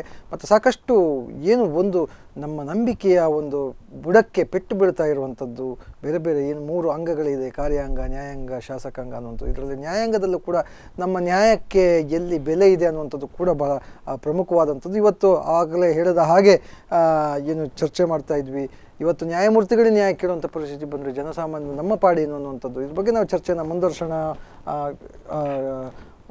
ನೋಡ್ರೆ ಏನು ಒಟ್ಟಾರೆಯಾಗಿ ನಮ್ಮ ಈ ನ್ಯಾಯಾಂಗ ವ್ಯವಸ್ಥೆ, ಜುಡಿಷಿಯರಿಯ ಬಗ್ಗೆ ನಾವು ಚರ್ಚೆನ ಮುಂದುವರ್ಸೋಣ. ಅದಕ್ಕೆ ಮೊದಲು ನಮ್ಮ ಜೊತೆಗೆ ಹಿರಿಯ ವಕೀಲರು, ಬಾರ್ ಕೌನ್ಸಿಲ್ನ ಸದಸ್ಯರಾಗಿರ್ತಕ್ಕಂತಹ ಭೋಜೇಗೌಡರು ನಮ್ಮ ಜೊತೆಗಿದ್ದಾರೆ. ಅವ್ರ ಜೊತೆಗೆ ನಾವು ಮಾತಾಡೋಣ.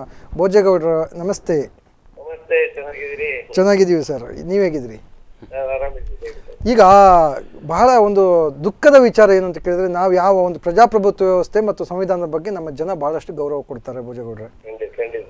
ಅದರಲ್ಲೂ ನಾವು ಪೊಲೀಸರು ಮತ್ತು ವಕೀಲರು ಮತ್ತು ನ್ಯಾಯಾಲಯ ಅಂದರೆ ನಾವು ವಿಶೇಷ ಒಂದು ದೇವತಾ ಸ್ಥಾನದಲ್ಲಿ ಇಟ್ಟುಕೊಂಡು ನಾವು ಗೌರವ ಕೊಡ್ತೇವೆ. ಆದರೆ ಎಲ್ಲೋ ಒಂದು ಕಡೆ ಇವತ್ತಿನ ಘಟನೆಯನ್ನು ನಾವು ನೋಡಿದ್ರೆ ನ್ಯಾಯಮೂರ್ತಿಗಳೇ ನ್ಯಾಯ ಕೇಳೋ ಪರಿಸ್ಥಿತಿ ಬಂದ್ಬಿಟ್ರು, ನಮ್ಮ ಜನಸಾಮಾನ್ಯರ ಪರಿಸ್ಥಿತಿ ಏನು ಅನ್ನೋಂಥದ್ದು ಒಂದು ನಮಗೆ ಬಹಳ ಆಘಾತಕಾರಿಯಾದಂಥ ಅಂಶ. ಇದಕ್ಕೆ ತಾವು ಏನು ಹೇಳ್ತೀರಿ? ನೀವು ಲಾಸ್ಟ್ ಟೈಮ್ ಒಂದು ಸಲ ಮಾತಾಡಿದಾಗ ಹೇಳಿದ್ರಿ, ಜುಡಿಷಿಯರಿ ಅನ್ನುವಂಥದ್ದಕ್ಕೆ ಬೇಕಾದಷ್ಟು ಬಜೆಟ್ ಬರುತ್ತೆ, ಆದರೆ ಎಲ್ಲಿ ಹೋಗುತ್ತೆ ಏನಾಗುತ್ತೆ ಅಂತ ಗೊತ್ತಾಗಲ್ಲ ಅನ್ನುವಂಥದ್ದು. ಬಹುಶಃ ಎಲ್ಲೋ ಒಂದು ಕಡೆ ನೀವು ಹೇಳಿದ ಹಾಗೆ ಇದು ಕಣ್ಣಿಗೆ ಬಟ್ಟೆ ಕಟ್ಟಿಕೊಂಡು ಅವ್ರಿಗೂ ಕೂಡ ನ್ಯಾಯ ಸಿಕ್ಕದೇ ಇರುವಂಥ ಪರಿಸ್ಥಿತಿ ಇದೆಯಾ ಹೇಗೆ? ಈ ದೇಶದಲ್ಲಿ ನಮ್ಮ ಸಂವಿಧಾನದಲ್ಲಿ ಜುಡಿಷಿಯರಿ ಯಾವಾಗಲೂ ಇಂಡಿಪೆಂಡೆಂಟ್ ಜುಡಿಷಿಯರಿ ಇರಬೇಕಾಗ್ತದೆ. ಇಂಡಿಪೆಂಡೆಂಟ್ ಜುಡಿಷಿಯರಿ ಇದ್ದಾಗಲೇನೆ ಸರಿಯಾದ ನ್ಯಾಯ ಕಟ್ಟ ಕಡೆಯ ಮನುಷ್ಯನವರೆಗೂ ತಲುಪೋದಕ್ಕೆ ಸಾಧ್ಯ ಆಗ್ತದೆ. ಇಂಡಿಪೆಂಡೆಂಟ್ ಜುಡಿಷಿಯರಿ ಇಲ್ಲದೆ ಅದ್ರೊಳಗೆ ಇಂಟರ್ಫಿಯರೆನ್ಸ್ ಇದ್ರೆ ತುಂಬಾ ಕಷ್ಟ ಆಗ್ತದೆ. ಇದರೊಳಗಡೆ ಕೊಲಿಜಿಯಂನವರು ಈಗ ನಮ್ ಸರಿಯೋ ತಪ್ಪೋ ಅವ್ರದ್ದು ಈಗ ನಮ್ಮ ನ್ಯಾಯಮೂರ್ತಿಗಳು ಹೈಕೋರ್ಟ್ ನಲ್ಲಿ ಕೆಲಸ ಮಾಡ್ತಕ್ಕಂಥ ಸಂದರ್ಭದಲ್ಲಿ ಅವ್ರನ್ನ ಬೇರೊಂದು ಸ್ಟೇಟ್ ಇಂದ ಇಲ್ಲಿಗೆ ಟ್ರಾನ್ಸ್ಫರ್ ಮಾಡಿರ್ತಕ್ಕಂಥ ಸಂದರ್ಭದಲ್ಲಿ ಇನ್ನು ಕೇವಲ 10 ತಿಂಗಳು ಅವ್ರದ್ದು ಅವಧಿ ಇದೆ. 10 ತಿಂಗಳ ಅವಧಿಯಲ್ಲಿ ಅವರು ಈಗ ಒಂದು ಸೀನಿಯಾರಿಟಿ ಬರ್ತಾರೆ. ಇದರೊಳಗಡೆ ಇದ್ರೆ ಕರ್ನಾಟಕ ರಾಜ್ಯದಲ್ಲೇ 10 ತಿಂಗಳ ಅವಧಿಯನ್ನ ಪೂರೈಸುವಂತ ಸಂದರ್ಭ ಬಂದ್ರೆ ಮೊದಲನೇ ಸ್ಥಾನಕ್ಕೆ ಬಂದಂತ ಸಂದರ್ಭದಲ್ಲಿ ಅವರಿಗೆ ಚೀಫ್ ಜಸ್ಟಿಸ್ ಆಗಿ ನೇಮಕ ಮಾಡ್ಬೇಕಂತ ಅನಿವಾರ್ಯ ಪರಿಸ್ಥಿತಿ ನಿರ್ಮಾಣ ಆಗ್ತದೆ. ಅದನ್ನ ಅವಾಯ್ಡ್ ಮಾಡಕ್ಕೋಸ್ಕರನೇ ಇವ್ರನ್ನ ಬೇರೊಂದು ಸ್ಟೇಟ್ಗೆ ಮತ್ತೆ ವರ್ಗಾವಣೆ ಮಾಡಿದ್ದಾರೆ ಅನ್ನೋದು ಇವತ್ತು ನಮ್ಮ ವಕೀಲರದ್ದು ಒಂದು ವಿಚಾರ. ಈಗ ವಕೀಲರು ಕೆಲಸ ಮಾಡ್ತಕ್ಕಂಥ ಸಂದರ್ಭದಲ್ಲಿ ಇಂಥ ಅನ್ಯಾಯ ಆದಾಗ ಖಂಡಿಸೋದಕ್ಕೆ ಅವರಿಗೆ ಸರ್ವ ಸ್ವತಂತ್ರ ಇದ್ದಾರೆ, ಅವ್ರ ರೈಟ್ ಅವ್ರಿದೆ, ಹಾಗಾಗಿ ಅವ್ರು ಮಾಡ್ತಾ ಇದ್ದಾರೆ ಕೆಲಸ. ಆದ್ರೆ ಎಲ್ಲೋ ಒಂದ್ ಕಡೆ ನಾನು ಆವಾಗ್ಲೇ ಹೇಳಿದೆ ನೋಡಿ, ಇಂಡಿಪೆಂಡೆಂಟ್ ಜುಡಿಷಿಯರಿ ಕೊಲಿಜಿಯಂನವರು ಇದ್ರ ಬಗ್ಗೆ ಸುಪ್ರೀಂ ಕೋರ್ಟ್ನವರು ಗಮನ ಮಾಡ್ಬೇಕಾಗಿತ್ತು. ಇವ್ರನ್ನ ಟ್ರಾನ್ಸ್ಫರ್ ಮಾಡಿದಾಗ ಮುಂಚೆ ಟ್ರಾನ್ಸ್ಫರ್ ಮಾಡಿದ್ರಲ್ಲ ಅರ್ಲಿಯರ್ ಆಗಿ ಇಲ್ಲಿ ಬರುವ ಮುಂಚೆ ಆ ಟ್ರಾನ್ಸ್ಫರ್ ಮಾಡಿ ಕರ್ನಾಟಕ ರಾಜ್ಯದಲ್ಲಿ ಇವ್ರು ರಿಪೋರ್ಟ್ ಮಾಡಿ ವಾಪಸ್ ಇವ್ರು ರಿಟೈರ್ಡ್ ಆಗ್ತಕ್ಕಂತ ಸಂದರ್ಭದಲ್ಲಿ ಅವರು ಒಂದು ಚೀಫ್ ಸ್ಥಾನಕ್ಕೆ ಬರ್ತಾರೆ. ಆಗ ಅನಿವಾರ್ಯವಾಗಿ ಅವ್ರಿಗೆ ಚೀಫ್ ಜಸ್ಟಿಸ್ ಆಗಿ ಕಂಟಿನ್ಯೂ ಮಾಡ್ಬೇಕಾಗ್ತದೆ ಅಥವಾ ಚೀಫ್ ಜಸ್ಟಿಸ್ ಆಗಿ ಇನ್ನೊಂದ್ ಕಡೆ ಅವ್ರಿಗೆ ವರ್ಗಾವಣೆ ಮಾಡ್ಬೇಕಾಗ್ತದೆ ಅಂತ ಅರಿವು ಕೂಡ ಅವ್ರಿಗೆ ಇರ್ಬೇಕಾಗಿತ್ತು. ಅದು ಅರಿವು ಇದ್ರೂ ಕೂಡ ಈಗ ಅವ್ರನ್ನ ಅವಾಯ್ಡ್ ಮಾಡಕ್ಕೋಸ್ಕರನೇ ಟ್ರಾನ್ಸ್ಫರ್ ಮಾಡ್ತಾ ಇದಾರೆ ಅಂತ ನಮ್ಮ ವಕೀಲರು ಇವತ್ತು ಮುಷ್ಕರ ಹೂಡಿರ್ತಕ್ಕಂಥದ್ದು. ಇದನ್ನ ನಾನು ಒಂದ್ ಕಡೆ ವಕೀಲರು ರೈಟ್ ಇದ್ದಾರೆ ಅಂತ ಹೇಳ್ತೀನಿ. ಇನ್ನೊಂದ್ ಕಡೆ ನಾವು ಇನ್ನೊಂದು ಆಲೋಚನೆ ಮಾಡ್ಬೇಕಾಗ್ತದೆ. ಮೊಫ್ಷಿಯಲ್ ಕೋರ್ಟ್ ನಲ್ಲಿ ಅನೇಕ ಜಡ್ಜಿಗಳು ವಿನಾಕಾರಣ ಟ್ರಾನ್ಸ್ಫರ್ ಆಗ್ತಕ್ಕಂಥದ್ದು ನಾವು ನೋಡಿದ್ದೇವೆ. ಆ ಸಂದರ್ಭದಲ್ಲೂ ಕೂಡ ಬಾರ್ ಕೌನ್ಸಿಲ್ ನಾನು ಮತ್ತೆ ನಮ್ಮ ವಕೀಲರು ಕೂಡ ಇಷ್ಟೇ ಪ್ರಬುದ್ಧಮಾನವಾಗಿ ತಾಲೂಕು ಮಟ್ಟದಲ್ಲಿ ಆದಂತ ಮ್ಯಾಜಿಸ್ಟ್ರೇಟ್ಗೆ ಆದಂತ ಅನ್ಯಾಯದ ಬಗ್ಗೆ ಕೂಡ ಪ್ರತಿಭಟನೆ ಮಾಡ್ತಕ್ಕಂಥ ಒಂದು ಮನೋಪ್ರವೃತ್ತಿಯನ್ನ ಬೆಳೆಸ್ಕೋಬೇಕಾಗ್ತದೆ. ಇಲ್ಲಿ ಹೈಕೋರ್ಟ್ ನಲ್ಲಿ ಕೆಲಸ ಮಾಡ್ತಕ್ಕಂಥವ್ರಿಗೆ ಮಾತ್ರ ರಕ್ಷಣೆ ನೀಡ್ತಕ್ಕಂಥದ್ದಲ್ಲ, ಅವ್ರ ಬಗ್ಗೆ ಹೇಳ್ತಕ್ಕಂಥದ್ದಲ್ಲ, ತಾಲೂಕಿನಲ್ಲಿ ಕೆಲಸ ಮಾಡ್ತಕ್ಕಂಥ ಮ್ಯಾಜಿಸ್ಟ್ರೇಟ್ ಹೈಕೋರ್ಟ್ ನ ಕಣ್ತರಿಸ್ತಕ್ಕಂಥ ಕೆಲಸವನ್ನ ಮಾಡ್ತಕ್ಕಂಥದ್ರಲ್ಲಿ ಮುಂದಿನ ದಿನಗಳಲ್ಲಿ ಹಿಂದೆ ಬೀಳಬಾರ್ದು ಅಂತ ನನ್ನ ಮನವಿ ಇದೆ. ಈಗ ಆಗಿರ್ತಕ್ಕಂಥ ವಿಚಾರದಲ್ಲಿ ಜುಡಿಷಿಯರಿ ಒಳಗಡೆ ಈ ಮಟ್ಟಕ್ಕೆ ಹೋಗ್ಬಾರ್ದಿತ್ತು, ಯಾವ ಕಾರಣಕ್ಕೂ ಹೋಗ್ಬಾರ್ದಿತ್ತು. ಸಮಾಜದಲ್ಲಿ ಈ ತರ ಹೋದಂತ ಸಂದರ್ಭದಲ್ಲಿ ಸಮಾಜ ನಮ್ಮನ್ನ ಈ ಜುಡಿಷಿಯರಿ ಬಗ್ಗೆ ಇರ್ತಕ್ಕಂಥ ಹೈಯೆಸ್ಟ್ ರೆಪ್ಯುಟೇಷನ್ ಇದೆಯಲ್ಲ, ಆ ರೆಪ್ಯುಟೇಷನ್ ಎಲ್ಲೋ ಒಂದ್ ಕಡೆ ಸಮಾಜದಲ್ಲಿ ಕೆಳಗ್ ಬರ್ತದೆ ಅಂತೇಳಿ ನನ್ನ ಭಾವನೆ ಇದೆ. ಹಾಗಾಗಿ ಆ ಹೈಯೆಸ್ಟ್ ರೆಪ್ಯುಟೇಷನ್ ಇರ್ತಕ್ಕಂಥದ್ದನ್ನ ಇನ್ನೂ ಗೌರಿಶಂಕರ್ ಎತ್ತರಕ್ಕೆ ನಾವು ತಗೊಂಡು ಹೋಗ್ಬೇಕಾದಂತ ಕೆಲಸ ನಮ್ಮ ಸುಪ್ರೀಂ ಕೋರ್ಟ್ ನಲ್ಲಿ ಕೆಲಸ ಮಾಡ್ತಕ್ಕಂಥವ್ರು ಇರ್ಬೋದು ಅಥವಾ ಹೈಕೋರ್ಟ್ ನಲ್ಲಿ ಕೆಲಸ ಮಾಡ್ತಕ್ಕಂಥ ಮೊಫ್ಷಿಯಲ್ ಕೋರ್ಟ್ ಕೆಲಸ ಮಾಡ್ತಕ್ಕಂಥವ್ರು ಇರ್ಬೋದು, ವಕೀಲರು ಎಲ್ಲರದ ಕರ್ತವ್ಯ ಇದೆ. ಆ ಕರ್ತವ್ಯದಲ್ಲಿ ಎಲ್ಲೋ ಒಂದ್ ಕಡೆ ಇನ್ನ ಟ್ರಾನ್ಸ್ಫರ್ ಈಗ ಬೇರೆ ನೋಡಿ, ಒಬ್ಬ ಅಧಿಕಾರಿ ಟ್ರಾನ್ಸ್ಫರ್ ಆದಂತ ಸಂದರ್ಭದಲ್ಲಿ ಈಗ ಜನಗಳು ಸ್ಟ್ರೈಕ್ ಮಾಡ್ತಾರಲ್ಲ, ಅದಕ್ಕೂ ಜುಡಿಷಿಯರಿಗೆ ಏನ್ ವ್ಯತ್ಯಾಸ ಬಂತು? ಈಗ ವ್ಯತ್ಯಾಸ ನೋಡಿ. ಅಲ್ಲಿ ಮಾಡುವಾಗ ಸಾರ್ವಜನಿಕ ಹಿತಾಸಕ್ತಿಲಿ ಒಳ್ಳೆ ಅಧಿಕಾರಿ ನಮ್ ಕೆಲಸ ಮಾಡ್ತಾ ಇದ್ರು, ಇವ್ರನ್ನ ತೆಗೆದ್ರು ಸರ್ಕಾರದವರು, ಕೂಡ್ಲೆ ಅವ್ರನ್ನ ಅಲ್ಲಿ ರಿಟೈನ್ ಮಾಡ್ಬೇಕು ಹೇಳಿ ಒಂದು ಸ್ಟ್ರೈಕ್ ಮಾಡಿರ್ತಕ್ಕಂಥ ಹಲವಾರು ಉದಾಹರಣೆಗಳಿದೆ. ಜುಡಿಷಿಯರಿ ಒಳಗೆ ಈ ಮಟ್ಟ ಆಗ್ಬಾರ್ದು. ಯಾಕೆ ಆಗ್ಬಾರ್ದು ಅಂದ್ರೆ ಜುಡಿಷಿಯರಿ ಒಳಗೆ ಎಲ್ಲರೂ ಒಂದು ನಂಬಿಕೆ ಇಟ್ಟಿದಾರಲ್ಲ, ಆ ನಂಬಿಕೆ ಎಲ್ಲ ಒಂದ್ ಕಡೆ ಕಳ್ಕೋಬಾರ್ದು, ಜುಡಿಷಿಯರಿ ಕಳ್ಕೋಬಾರ್ದು. ಅಲ್ಲ, ಇವತ್ತು ನ್ಯಾಯಾಂಗ ವ್ಯವಸ್ಥೆಯೇ ಒಂದು ಹಂತಕ್ಕೆ ಅನುಮಾನದ ಒಂದು ವ್ಯವಸ್ಥೆಯಾಗಿ ಕಾಣ್ತಾ ಇದೆ ಭೋಜೇಗೌಡ್ರೆ. ನಮಗಂತೂ ಸಾಮಾಜಿಕ ಒಂದು ಏನು ಹೊರಗಡೆ ನಿಮ್ಮ ನ್ಯಾಯಾಂಗದ ವ್ಯವಸ್ಥೆ ಒಳಗಿರುವಂಥ ವಕೀಲರನ್ನು ಬಿಡಿ, ಅವರಿಗೆ ಇನ್ನೂ ಎಲ್ಲೋ ಒಂದು ಕಡೆ ಆಶಾವಾದ ಇದೆ.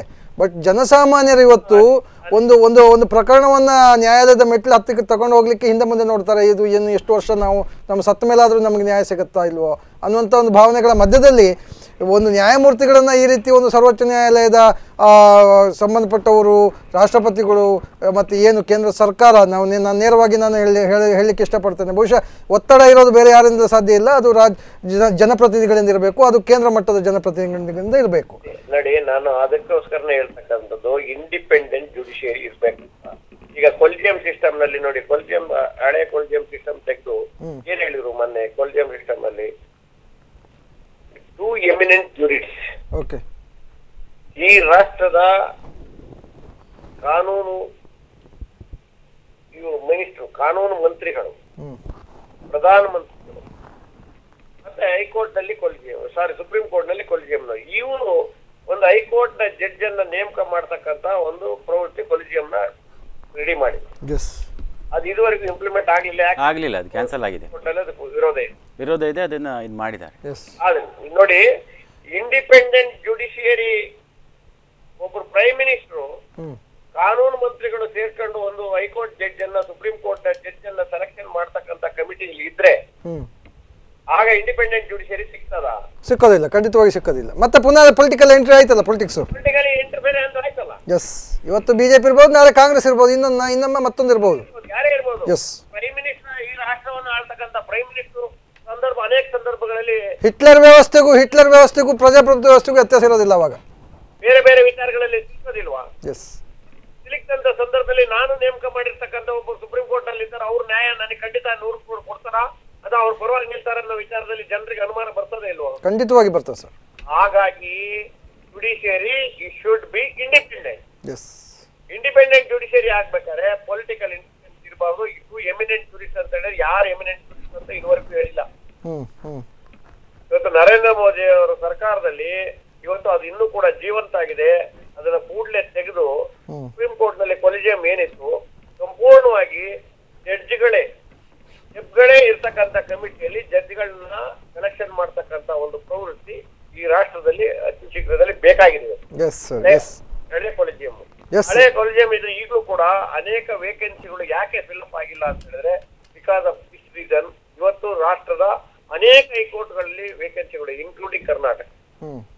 ಮೊನ್ನೆ ಅಲಹಾಬಾದ್ ಹೈಕೋರ್ಟ್ ಮತ್ತೆ ಇನ್ನೊಂದು ಕಲ್ಕತ್ತಾ ಹೈಕೋರ್ಟ್ ಅಲ್ಲಿ ಒಟ್ಟಿಗೆ 25 ಜನ ನೇಮಕ ಮಾಡಿದಾರಲ್ಲ, ಅದ್ರ ಬಗ್ಗೆ ಕೂಡ ಬಹಳಷ್ಟು ಕಾಮೆಂಟ್ಸ್ಗಳಿದೆ.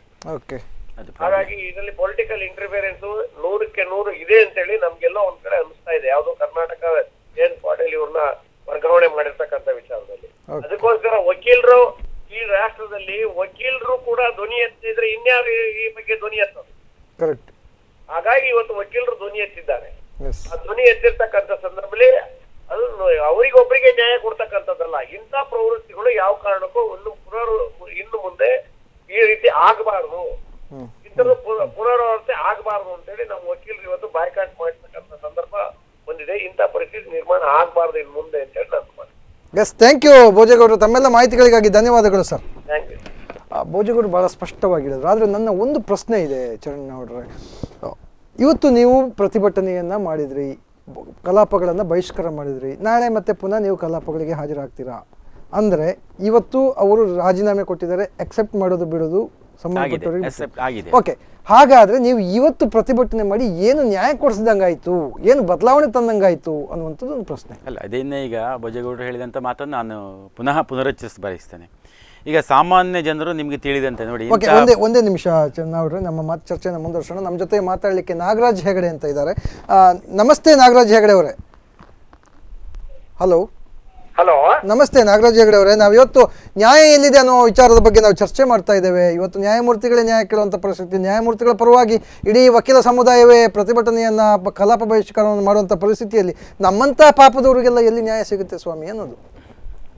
ಅಲ್ಲ, ನನ್ನ ಪ್ರಶ್ನೆ ನೇರವಾದ ಪ್ರಶ್ನೆ. ನಿಮ್ಮೊಟ್ಟಿಗೆ ಒಬ್ರು ವಕೀಲರು ಕೂತಿದ್ದಾರಲ್ಲ, ಅವರಿಗೆ ನನ್ನ ಪ್ರಶ್ನೆ ಹೇಳಿ. ಏನಂದ್ರೆ ಈಗ ಈ ಹೈಕೋರ್ಟ್ ಜಡ್ಜಸ್ ಅನ್ನ ಟ್ರಾನ್ಸ್ಫರ್ ಮಾಡಿದ್ದು ಕಾರಣ ಏನ್ ಹೇಳಿ? ಕಾರಣ ಆವೃತ್ತಿಯಾಗಿ ಬರುವಂತಹ ಟ್ರಾನ್ಸ್ಫರ್ ಅಲ್ಲಿ ಅವ್ರು ಮಾಡಲಾಗಿದೆ. ಹಿಂದಿನಿಂದ ಬೇಕಷ್ಟು ಊಹಾಪೋಹಗಳಿವೆ. ಅದರ ಬಗ್ಗೆ ನಮ್ಗೆ ಸಾಮಾನ್ಯವಾಗಿ ಬರುವಂತಹ ಊಹಾಪೋಹಗಳು, ಪುರಾವೆಗಳಲ್ಲಿದ್ರೂ ಕೂಡ ಊಹಾಪೋಹಗಳು ಬರ್ತಾ ಇವೆ ಅಷ್ಟೇ. ಆದ್ರೆ ನನ್ನ ತಿಳುವಳಿಕೆ ಮತ್ತೆ ನನ್ನ ನಾಲೆಜ್ ಪ್ರಕಾರ ಅವರು ಇಶ್ರಾತ್ ಜಾನ್ ಅಂತ ಒಬ್ಬ ಕೇಸಿನಲ್ಲಿ ಅಮಿತ್ ಶಾ ವಿರುದ್ಧವಾಗಿ ಸಿಬಿಐ ತನಿಖೆಗೆ ಆರ್ಡರ್ ಮಾಡ್ತಾರೆ. ಅಮಿತ್ ಶಾ ಅದರಲ್ಲಿ ಅರೆಸ್ಟ್ ಆಗುತ್ತೆ, ನಂತರ ಅದು ಕೇಸ್ ಮುಕ್ತಾಯಗೊಳ್ತದೆ. ಆ ಕಾರಣದಿಂದ ಮಾಡಲಾಗಿದೆ ಅನ್ನುವಂಥದ್ದು ಖಂಡಿತ ಅದರ ಮೇಲೆ ಬರುವಂತ ಅದೇ ಆ ಊಹಾಪೋಹವನ್ನ ಇದೆ. ಅದರಲ್ಲಿ ಒತ್ತಡ ಇದೆ. ಆ ಕೇಸುಗಳು ನಮ್ಗೆ ಇಲ್ಲಿ ಗೌಣ, ಕೇಸ್ ಮಾಡಿದ್ದಾರೋ ಅಥವಾ ಆಗಿದೋ ಅದರಲ್ಲಿ ಏನು ಆಗಿದೆ ಅನ್ನುವಂಥ ಮುಖ್ಯ ಅಲ್ಲ. ಆದರೆ ಸುಪ್ರೀಂ ಕೋರ್ಟಿನ ಕೊಲಿಜಿಯಂ ಸಿಸ್ಟಮ್ನಲ್ಲಿ ಇರುವಂತಹ ನ್ಯಾಯಮೂರ್ತಿಗಳು ಒತ್ತಡಕ್ಕೆ ಒಳಗಾಗಿದ್ದಾರೆ, ಅದು ಆಗಬಾರದು. ಒಳಗಾಗಿದ್ದಲ್ಲ, ಅಮಿತ್ ಶಾ ಮತ್ತೆ ನರೇಂದ್ರ ಮೋದಿ ಅವರ ಒತ್ತಡದಿಂದ ಅವರು ಒತ್ತಡಕ್ಕೆ ಒಳಗಾಗಿದ್ದಾರೆ ಅನ್ನೋ ವಿಚಾರವನ್ನ ನೀವು ಹೇಳ್ಬೇಕು. ಇಲ್ಲ ಹಾಗೆ ನಾನು ಇಲ್ಲಿ ಕುಳಿತುಕೊಂಡು ಯಾವುದೇ ಪುರಾವೆಗಳಿಲ್ಲದೆ ಒಬ್ಬ ನ್ಯಾಯವಾದಿಯಾಗಿ ಹಾಗೆ ಹೇಳುವಂಥ ಸರ್ವತಾ ತಪ್ಪಾಗುತ್ತೆ ನಾಗರಾಜ ಹೆಗಡೆ ಅವರೇ. ಹಾಗೆ ಆಧಾರಗಳಿದ್ದಲ್ಲಿ ಖಂಡಿತವಾಗಿ ಆ ಬಗ್ಗೆ ನಮ್ಮಲ್ಲಿ ಆದರೆ ನಾಗರಾಜ ಹೆಗಡೆ ಅವರೇ, ಇಡೀ ಚರ್ಚೆಗೆ ಒಂದು ತಿರುವನ್ನು ತಂದು ಕೊಟ್ಟಿದ್ದೀರಿ ನೀವು. ಬಹುಶಃ ಒತ್ತಡಗಳು ಎಲ್ಲಿಂದ ಬಂದಿದೆ, ಯಾಕಾಗಿ ಬಂದಿದೆ, ಹೇಗೆ ಬಂದಿದೆ ಅನ್ನುವಂತ ಸ್ಪಷ್ಟವಾದ ಒಂದು ತಿರುವನ್ನು ನೀವು ಬಂದಿದ್ದೇವೆ ಅನ್ನೋದಕ್ಕಿಂತ ಈ ಪ್ರಕರಣದ ಹಿನ್ನೆಲೆ 13 ನಾನು ಇವತ್ತು ಪೇಪರ್ ನಲ್ಲಿ ಓದಿದಂತ ವಿಚಾರ, ನನಗೆ ಹೆಚ್ಚಿನ ಮಾಹಿತಿ ಇಲ್ಲ ವಕೀಲರ ಬಗ್ಗೆ ಅಥವಾ ಕಾನೂನಿನ ಬಗ್ಗೆ. ನಾನು ಇವತ್ತು ಪೇಪರ್ ನಲ್ಲಿ ಓದಿದ ನನ್ನ ಒಂದು ತಿಳುವಳಿಕೆ ಪ್ರಕಾರ ಅವರು 12 ಮಂದಿ ಹಿರಿಯ ಜಡ್ಜಸ್ಗಿಂತ ಕೆಳಗಿನ ಮಟ್ಟದಲ್ಲಿ ಇದ್ದವರು, ಅಂದ್ರೆ ಅಷ್ಟು ಕೆಳಗೆ ಅವ್ರನ್ನ ದೂಡ್ಲಿಕ್ಕೆ ಕಾರಣ ನರೇಂದ್ರ ಮೋದಿ ಮತ್ತೆ ನಮ್ಮ ಅಮಿತ್ ಶಾ ವಿರುದ್ಧದ ಪ್ರಕರಣದಲ್ಲಿ ಅವರು ಆ ಸಿಬಿಐ ತನಿಖೆಗೆ ಒಳಪಡಿಸಿದ್ದಾರೆ ಅನ್ನುವಂತ ಒಂದು ದಾಖಲೆ, ಅಂದ್ರೆ ಮಾಹಿತಿಯನ್ನ ನನಗೆ ತಿಳಿದ ಪ್ರಕಾರ ನಾನು ಈಗಾಗಲೇ ನಿಮ್ಗೆ ಕೊಟ್ಟಿದ್ದೇನೆ ನಾಗರಾಜ ಅವರೇ. ಒಂದ್ ನಿಮಿಷ ನಾನು ಹೇಳುದು ಕೇಳಿ. ನೀವು ವಕೀಲರನ್ನ ಕರ್ಸಿದ್ದೀರಲ್ಲ, ಈ ವಕೀಲರು ಹೇಳ್ಬೇಕು ಈಗ. ಅದನ್ನೇ ನಾನು ಡಾಟಾಸ್ಗಳನ್ನು ನಾನು ಕೊಡ್ತಾ ಇದ್ದೇನೆ. ಅವರು 2001ನೇ ಇಸ್ವಿಯಲ್ಲಿ ಅಂದ್ರೆ ಅಷ್ಟರವರೆಗೆ ಬೇರೆ ಬೇರೆ ಹುದ್ದೆಯಲ್ಲಿ ಕೆಲಸ ಮಾಡ್ಕೊಂಡಿದ್ದವರು, ನಾನು ಈಗಾಗಲೇ ಕೊಟ್ಟಿದ್ದೇನೆ. 9/8/2001ನೇ ಇಸ್ವಿಯಲ್ಲಿ ನ್ಯಾಯಮೂರ್ತಿಯಾಗಿ ಗುಜರಾತ್ ಕೋರ್ಟಿಗೆ ಹೊರಟಾರೆ. 2004ರಲ್ಲಿ ಅವರದ್ದು ಅಲೆವೇಷನ್ ಪರ್ಮನೆಂಟ್ ಆಗುತ್ತೆ, ನಮ್ಮಲ್ಲಿ 3 ವರ್ಷ ನಂತರ ಪರ್ಮನೆಂಟ್ ಆಗುವಂಥದ್ದು. ಅದಾದ ನಂತರ 2015ನೇ ಇಸ್ವಿಯಲ್ಲಿ 13 ಆಗಸ್ಟ್ 2015ನೇ ಇಸ್ವಿಯಲ್ಲಿ ಅವರನ್ನು ಎಲ್ಲಿಗೆ ಕರ್ನಾಟಕಕ್ಕೆ ಟ್ರಾನ್ಸ್ಫರ್ ಮಾಡಲಾಗುತ್ತೆ 13/2/2016. ಆದರೆ ಆ್ಯಕ್ಟಿಂಗ್ ಚೀಫ್ ಜಸ್ಟಿಸ್ ಆಗಿ with effect from 13th August 2015 ಅಲ್ಲಿಯೂ ಕೂಡ ಅವರು ಕೆಲಸ ಮಾಡಿದ್ದಾರೆ. ಇದು ನೀವು ಹೇಳುವಂಥ ವಿಚಾರವನ್ನು ನಾನು ಅಲ್ಲ ಅಂತ ಹೇಳಲಿಕ್ಕೆ ಇಲ್ಲಿ ಸಾಧ್ಯ ಇಲ್ಲ. ಆದರೆ ನ್ಯಾಯವಾದಿಯಾಗಿ ಅಥವಾ ನ್ಯಾಯದ ಬಗ್ಗೆ ಸ್ವಲ್ಪ ತಿಳುವಳಿಕೆ ಇದ್ದವರು ನಾನು ಪುರಾವೆಗಳ ವಿರುದ್ಧವಾಗಿ ಅದು ಪುರಾವೆಗಳಿಗಿಲ್ಲ ಈ ವಿಚಾರ ಹೇಳಲಿಕ್ಕೆ ಬರೋದಿಲ್ಲ. ಈಗಾಗಲೇ ನಾನು ಒಂದು ನಿಮಿಷ ಕೇಳಿ, ಪೂರ ಕೇಳ್ಕೊಳ್ಳಿ ನಾನು ಹೇಳೋದು ಪೂರ ಕೇಳ್ಕೊಳ್ಳಿ. ನ್ಯಾಯಾಲಯದಲ್ಲಿ ವಕೀಲರಾಗಿ ನೀವು ಕಾರ್ಯಪ್ರವರ್ತನೆ ಮಾಡೋದು ಸರಿ. ನಾನು ಅದನ್ನೇ ನಾವು ಸಹ ಒಂದು ತಾಣದಲ್ಲಿ ಬಂದಾಗ ಸಾಮಾಜಿಕ ನ್ಯಾಯದ ಬಗ್ಗೆ ನೀವು ಮಾತಾಡ್ಬೇಕು ಬಿಟ್ರೆ ನೀವು ವಕೀಲರಾಗಿ ಇಲ್ಲಿ ಬರುವುದಾದ್ರೆ ನೀವು ಬರುವ ಅವಶ್ಯಕತೆ ಇಲ್ಲ. ಅಲ್ಲ ನಾನು ಅದನ್ನೇ ಪೂರ ಹೇಳುದು ನೀವು ಕೇಳ್ಕೊಳ್ಳುವಂತ ವ್ಯವಧಾನ ಬೇಕು ನಾಗರಾಜ್ ಹೇಳಿದ್ರೆ. ಇಡೀ ಇಂಡಿಯಾದಲ್ಲಿ ಇಡೀ ವಕೀಲರ ಸಮುದಾಯದಲ್ಲಿ ಮತ್ತೆ ಪೇಪರ್ ನಲ್ಲಿ ಬರುವಂತ ವಿಚಾರ ಏನಂತ ಹೇಳಿದ್ರೆ ಅವರು ನರೇಂದ್ರ ಮೋದಿ ಅವರು ಮತ್ತೆ ಅಮಿತ್ ಶಾ ವಿರುದ್ಧ ಈ ಪ್ರಕರಣವನ್ನ ದಾಖಲಿಸಿದ್ದಕ್ಕೋಸ್ಕರ ಬೇರೆ ಯಾವುದೇ ಪುರಾವೆ ಇದ್ದರೆ ನೀವು ಕೊಲಿಜಿಯಂ ವ್ಯವಸ್ಥೆಯಲ್ಲಿ ನೀವು ಹೇಳಿದಂತ ವ್ಯವಸ್ಥೆಯಲ್ಲಿ ಆ ರೀತಿಯಾದ ಒಂದು ಎಂತಾದ್ರು ಅವ್ರನ್ನ ಕೆಳಗೆ ಹಾಕ್ಬೇಕು ಅನ್ನುವಂತ ಯಾವ್ದಾದ್ರು ಒಂದು ಪುರಾವೆ ಇದ್ರೆ ನೀವು ಈ ಟಿವಿ ಚಾನೆಲ್ ನಲ್ಲಿ ಬಂದು ಈ ರೀತಿ ಹೇಳಿಕೆ ಕೊಡ್ಬೋದು. ಆದ್ರೆ ಅವ್ರು ಈ ಕಾರಣ ನೀಡಿದ ಇದೇ ಕಾರಣಕ್ಕೋಸ್ಕರ ಅವ್ರನ್ನ ಕೆಳಗೆ ಹಾಕಿದ್ದಾರೆ. ಅಲ್ಲಲ್ಲ, ಅದು ನಿಮ್ಮ ಅನಿಸಿಕೆ. ಸಾಮಾಜಿಕ ತಾಣದಲ್ಲಿ ಬಂದಾಗ ಹೇಳಲೇಬೇಕು, ಒಪ್ಪಿಕೊಳ್ಳಬೇಕು. ಇದು ನಿಮ್ಮ ವಾಕ್ ಸ್ವಾತಂತ್ರ್ಯ. ನಾಗರಾಜ್ ಅವರೇ ಥ್ಯಾಂಕ್ ಯು. ಮತ್ತೇನಾದ್ರು ಪ್ರಶ್ನೆಗಳಿದ್ರೆ ಕೇಳಿ, ದಯವಿಟ್ಟು ಸಮಯದ ಅಭಾವ ಇದೆ ನಾಗರಾಜ್ ಹೆಗಡೆ ಅವರೇ. ತಮ್ಮೆಲ್ಲ ಅಲ್ಲ ನನ್ನ ಇಷ್ಟೇ, ನೀವು ನ್ಯಾಯದಾನ ಎಲ್ಲಿದೆ ನ್ಯಾಯ ಅಂತ ಕೇಳಿದ್ದೀರಿ. ನ್ಯಾಯವೇ ಇಲ್ಲದೆ ಒಂದು ಸರ್ಕಾರದಲ್ಲಿ ನ್ಯಾಯ ಕೇಳುವುದು ಹೇಗೆ? ಖಂಡಿತವಾಗಿ ಅದೇ ನಮಗಿರುವ ಜನಸಾಮಾನ್ಯರಿಗಿರುವಂತಹ ನೋಡಿ. ಇದ್ರ ಹಿನ್ನೆಲೆ ಕೊಲಿಜಿಯಂ ವ್ಯವಸ್ಥೆ ಅಲ್ಲ, ಹೈಕೋರ್ಟ್ ಜಡ್ಜಸ್ ಅಲ್ಲ, ಸುಪ್ರೀಂ ಕೋರ್ಟ್ ಜಡ್ಜಸ್ ಅಲ್ಲ. ಇದ್ರ ಹಿನ್ನೆಲೆ ನರೇಂದ್ರ ಮೋದಿ ಮತ್ತೆ ಅಮಿತ್ ಶಾ ವಿರುದ್ಧ ಯಾರು ಪ್ರಕರಣವನ್ನ ನಡೆಸ್ತಾರೆ ಅವರಿಗೆ ಇದು ಕಾಯಂ ಕಾಯಿಲೆ, ಇದೊಂದು ರೀತಿಯ ಒಂದು ಎಚ್ಚರಿಕೆ ಅನ್ನುವಂತ ತೋರಿಸ್ತದೆ ಅನ್ನೋದು ನನ್ನ ಅಭಿಪ್ರಾಯ. ಖಂಡಿತವಾಗಿ ನಾಗರಾಜ್ ಹೆಗಡೆ ಅವರೇ, ತಾವು ಏನು ಮಾಹಿತಿಯನ್ನ ಹೇಳಿದಿರಿ ಅದನ್ನ ಖಂಡಿತವಾಗಿ ನಾವು ಒಪ್ಪಿಕೊಳ್ಬಹುದು. ಆದರೆ ನಾವು ಅದು ಸತ್ಯ ಅಂತ ಹೇಳಬೇಕಾದ್ರೆ ಮತ್ತೆ ಪುನಃ ನಮ್ಮ ಅತಿಥಿಗಳು ಹೇಳಿದ ಹಾಗೆ ಒಂದು ದಾಖಲೆಗಳನ್ನು ನಾವು ಇಟ್ಟುಕೊಳ್ಳದೆ, ಯಾವುದೋ ಒಂದು ಪತ್ರಿಕೆಯ ವರದಿಯನ್ನು ಅಥವಾ ಒಂದು ಮಾಧ್ಯಮದ ವರದಿಯನ್ನು ಇಟ್ಟುಕೊಂಡು ನಾವು ಅದನ್ನು ಅದೇ ಸರಿ ಅನ್ನುವಂಥ ದೃಷ್ಟಿಯಲ್ಲಿ ನಾವು ಮಾತಾಡಲಿಕ್ಕೆ ಆಗಲ್ಲ. ಆದರೆ ಜನ ತೀರ್ಮಾನ ಮಾಡ್ತಾರೆ. ಜನ ಇವತ್ತು ಚುನಾವಣೆಗಳಲ್ಲಾಗಲಿ ಅಥವಾ ಇನ್ನು ಮುಂದಿನ ದಿನಗಳಲ್ಲಾಗಲಿ ಖಂಡಿತವಾಗಿ ಇಷ್ಟು ದಿವಸ ನಡೆದಂಥ ಪ್ರಕ್ರಿಯೆಗಳಿಗೆ ಬದಲಾವಣೆ ತರ್ತಾರೆ ಅನ್ನುವಂಥ ನಂಬಿಕೆಗಳು ಖಂಡಿತವಾಗಿ ನಾವೆಲ್ಲರೂ ಇಟ್ಟುಕೊಳ್ಬೇಕಾಗತ್ತೆ. ನಾಗರಾಜ್ ಹೆಗಡೆ ಅವರೇ, ಧನ್ಯವಾದಗಳು ತಮ್ಮೆಲ್ಲ ಮಾಹಿತಿಗಳಿಗಾಗಿ. ಅಲ್ಲ, ನಾನು ಅದೇ ವಿಚಾರವನ್ನು ಹಿಂದೆ ಕೂಡ ಹೇಳ್ತಾ ಇದ್ದೆ ಜಯಶೇಖರ್ ಅವರೇ. ಇನ್ನು ರಾಮಜಯಸ್ರವರಿಗೂ ಆಗಿತ್ತು, ನಾನು ಹೇಳಿದಂಥ ಆ ವ್ಯಕ್ತಿ ಕೂಡ ಆಗಿತ್ತು. ಇದು ಸರ್ವೇ ಸಾಮಾನ್ಯ, ಒತ್ತಡ ಇಲ್ಲ ಅಂತ ನಾವು ಖಂಡಿತ ಹೇಳ್ತಾ ಇಲ್ಲ. ಆದರೆ ನೇರವಾಗಿ ಆ ವ್ಯಕ್ತಿಗಳು ಮಾಡಿದ್ದಾನೆ ಅಂತ ಈ ಸ್ಥಳದಲ್ಲಿ ಯಾರೂ ಕೂಡ ಹೇಳಲಿಕ್ಕೆ ಸಾಧ್ಯ ಇಲ್ಲ. ಅಷ್ಟೇ ಇರ್ಬೋದು, ಊಹೆಗಳಿರ್ಬೋದು, ಪುರಾವೆಗಳಿದ್ದಲ್ಲಿ ಖಂಡಿತವಾಗಿ ಅದು ಹೊರ ಬರುತ್ತೆ. ಯಾಕಂದರೆ ಅದಕ್ಕೆ ಸರಿಯಾದ ವಿರೋಧ ಪಕ್ಷ ಇದೆ, ಅವರ ಜವಾಬ್ದಾರಿ ಇದು. ಅಥವಾ ಅವರು ಹೇಳಿಕೆ ಕೊಡಬೇಕು, ಅವರು ಹೇಳಿಕೆ ಕೊಡ್ತಾ ಇಲ್ಲ, ಯಾವ ಹೇಳಿಕೆಯನ್ನು ಅವರು ಕೊಟ್ಟಿಲ್ಲ. ಅವರು ಘನವೆತ್ತವಾದಂತಹ ನ್ಯಾಯಮೂರ್ತಿಗಳು ಭಾರ ಗೌರವದಿಂದ ಅವರು ತ್ಯಜಿಸಿ ಹೋಗಿದ್ದಾರೆ. ಆ ವಿಚಾರದಲ್ಲಿ ನಮಗೆಲ್ಲರಿಗೂ ಬೇಜಾರಿದೆ. ಈಗ ಉಚ್ಚ ನ್ಯಾಯಾಲಯದಲ್ಲಿ ಯಾಕೆ ಇವರ ವಿರುದ್ಧವಾಗಿ ಉಳಿದ ಎಲ್ಲವಷ್ಟುಗಳು ಆಗಿರ್ಬೋದು, ಯಾಕೆ ಹೋಗಲಿಲ್ಲ ಪ್ರಶ್ನೆಗಳು ಭೋಜೇಗೌಡರು ಎತ್ತಿದ್ದಾರೆ. ಅದು ಯಾಕೆ ಹೋಗ್ತಾರೆ ಅಂತ ಬಾರ್ ಆ್ಯಂಡ್ ಬೆಂಚ್ ರಿಲೇಷನ್ಶಿಪ್.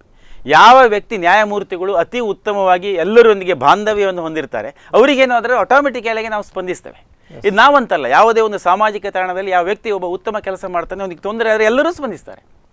ಅದೇ ದಿಸೆಯಲ್ಲಿ ನಾವು ಊಹಾಪಗಳಿಲ್ಲದೆ ಇಂಥವ್ರು ಮಾಡಿದ್ದಾರೆ ಅಂತ ಹೇಳುವಂಥದ್ದು ಅದು ರಾಜಕೀಯ ಪ್ರೇರಿತವಾಗಿ ಮಾತಾಡುತ್ತೆ. ನಾನಿಲ್ಲಿ ಅದನ್ನು ಹೇಳಲಿಕ್ಕೆ ಸಾಧ್ಯ ಆಗುವುದಿಲ್ಲ. ಅದೇ ರೀತಿ ನೀವೀಗ ಹೇಳ್ತಾ ಇದ್ರಿ ನ್ಯಾಯಾಂಗದಲ್ಲಿ ವಿಳಂಬವಾಗುವಂತಹ ನಮ್ಮ ಚರ್ಚೆನ ಮುಂದುವರ್ಸೋಣ ರಾಘವೇಂದ್ರ ಚನ್ನವರವರೇ. ವೀಕ್ಷಕರೇ, ನಮ್ಮ ಚರ್ಚೆ ಮುಂದುವರಿಯುತ್ತದೆ ಒಂದು ಪುಟ್ಟ ವಿರಾಮದ ಬಳಿಕ.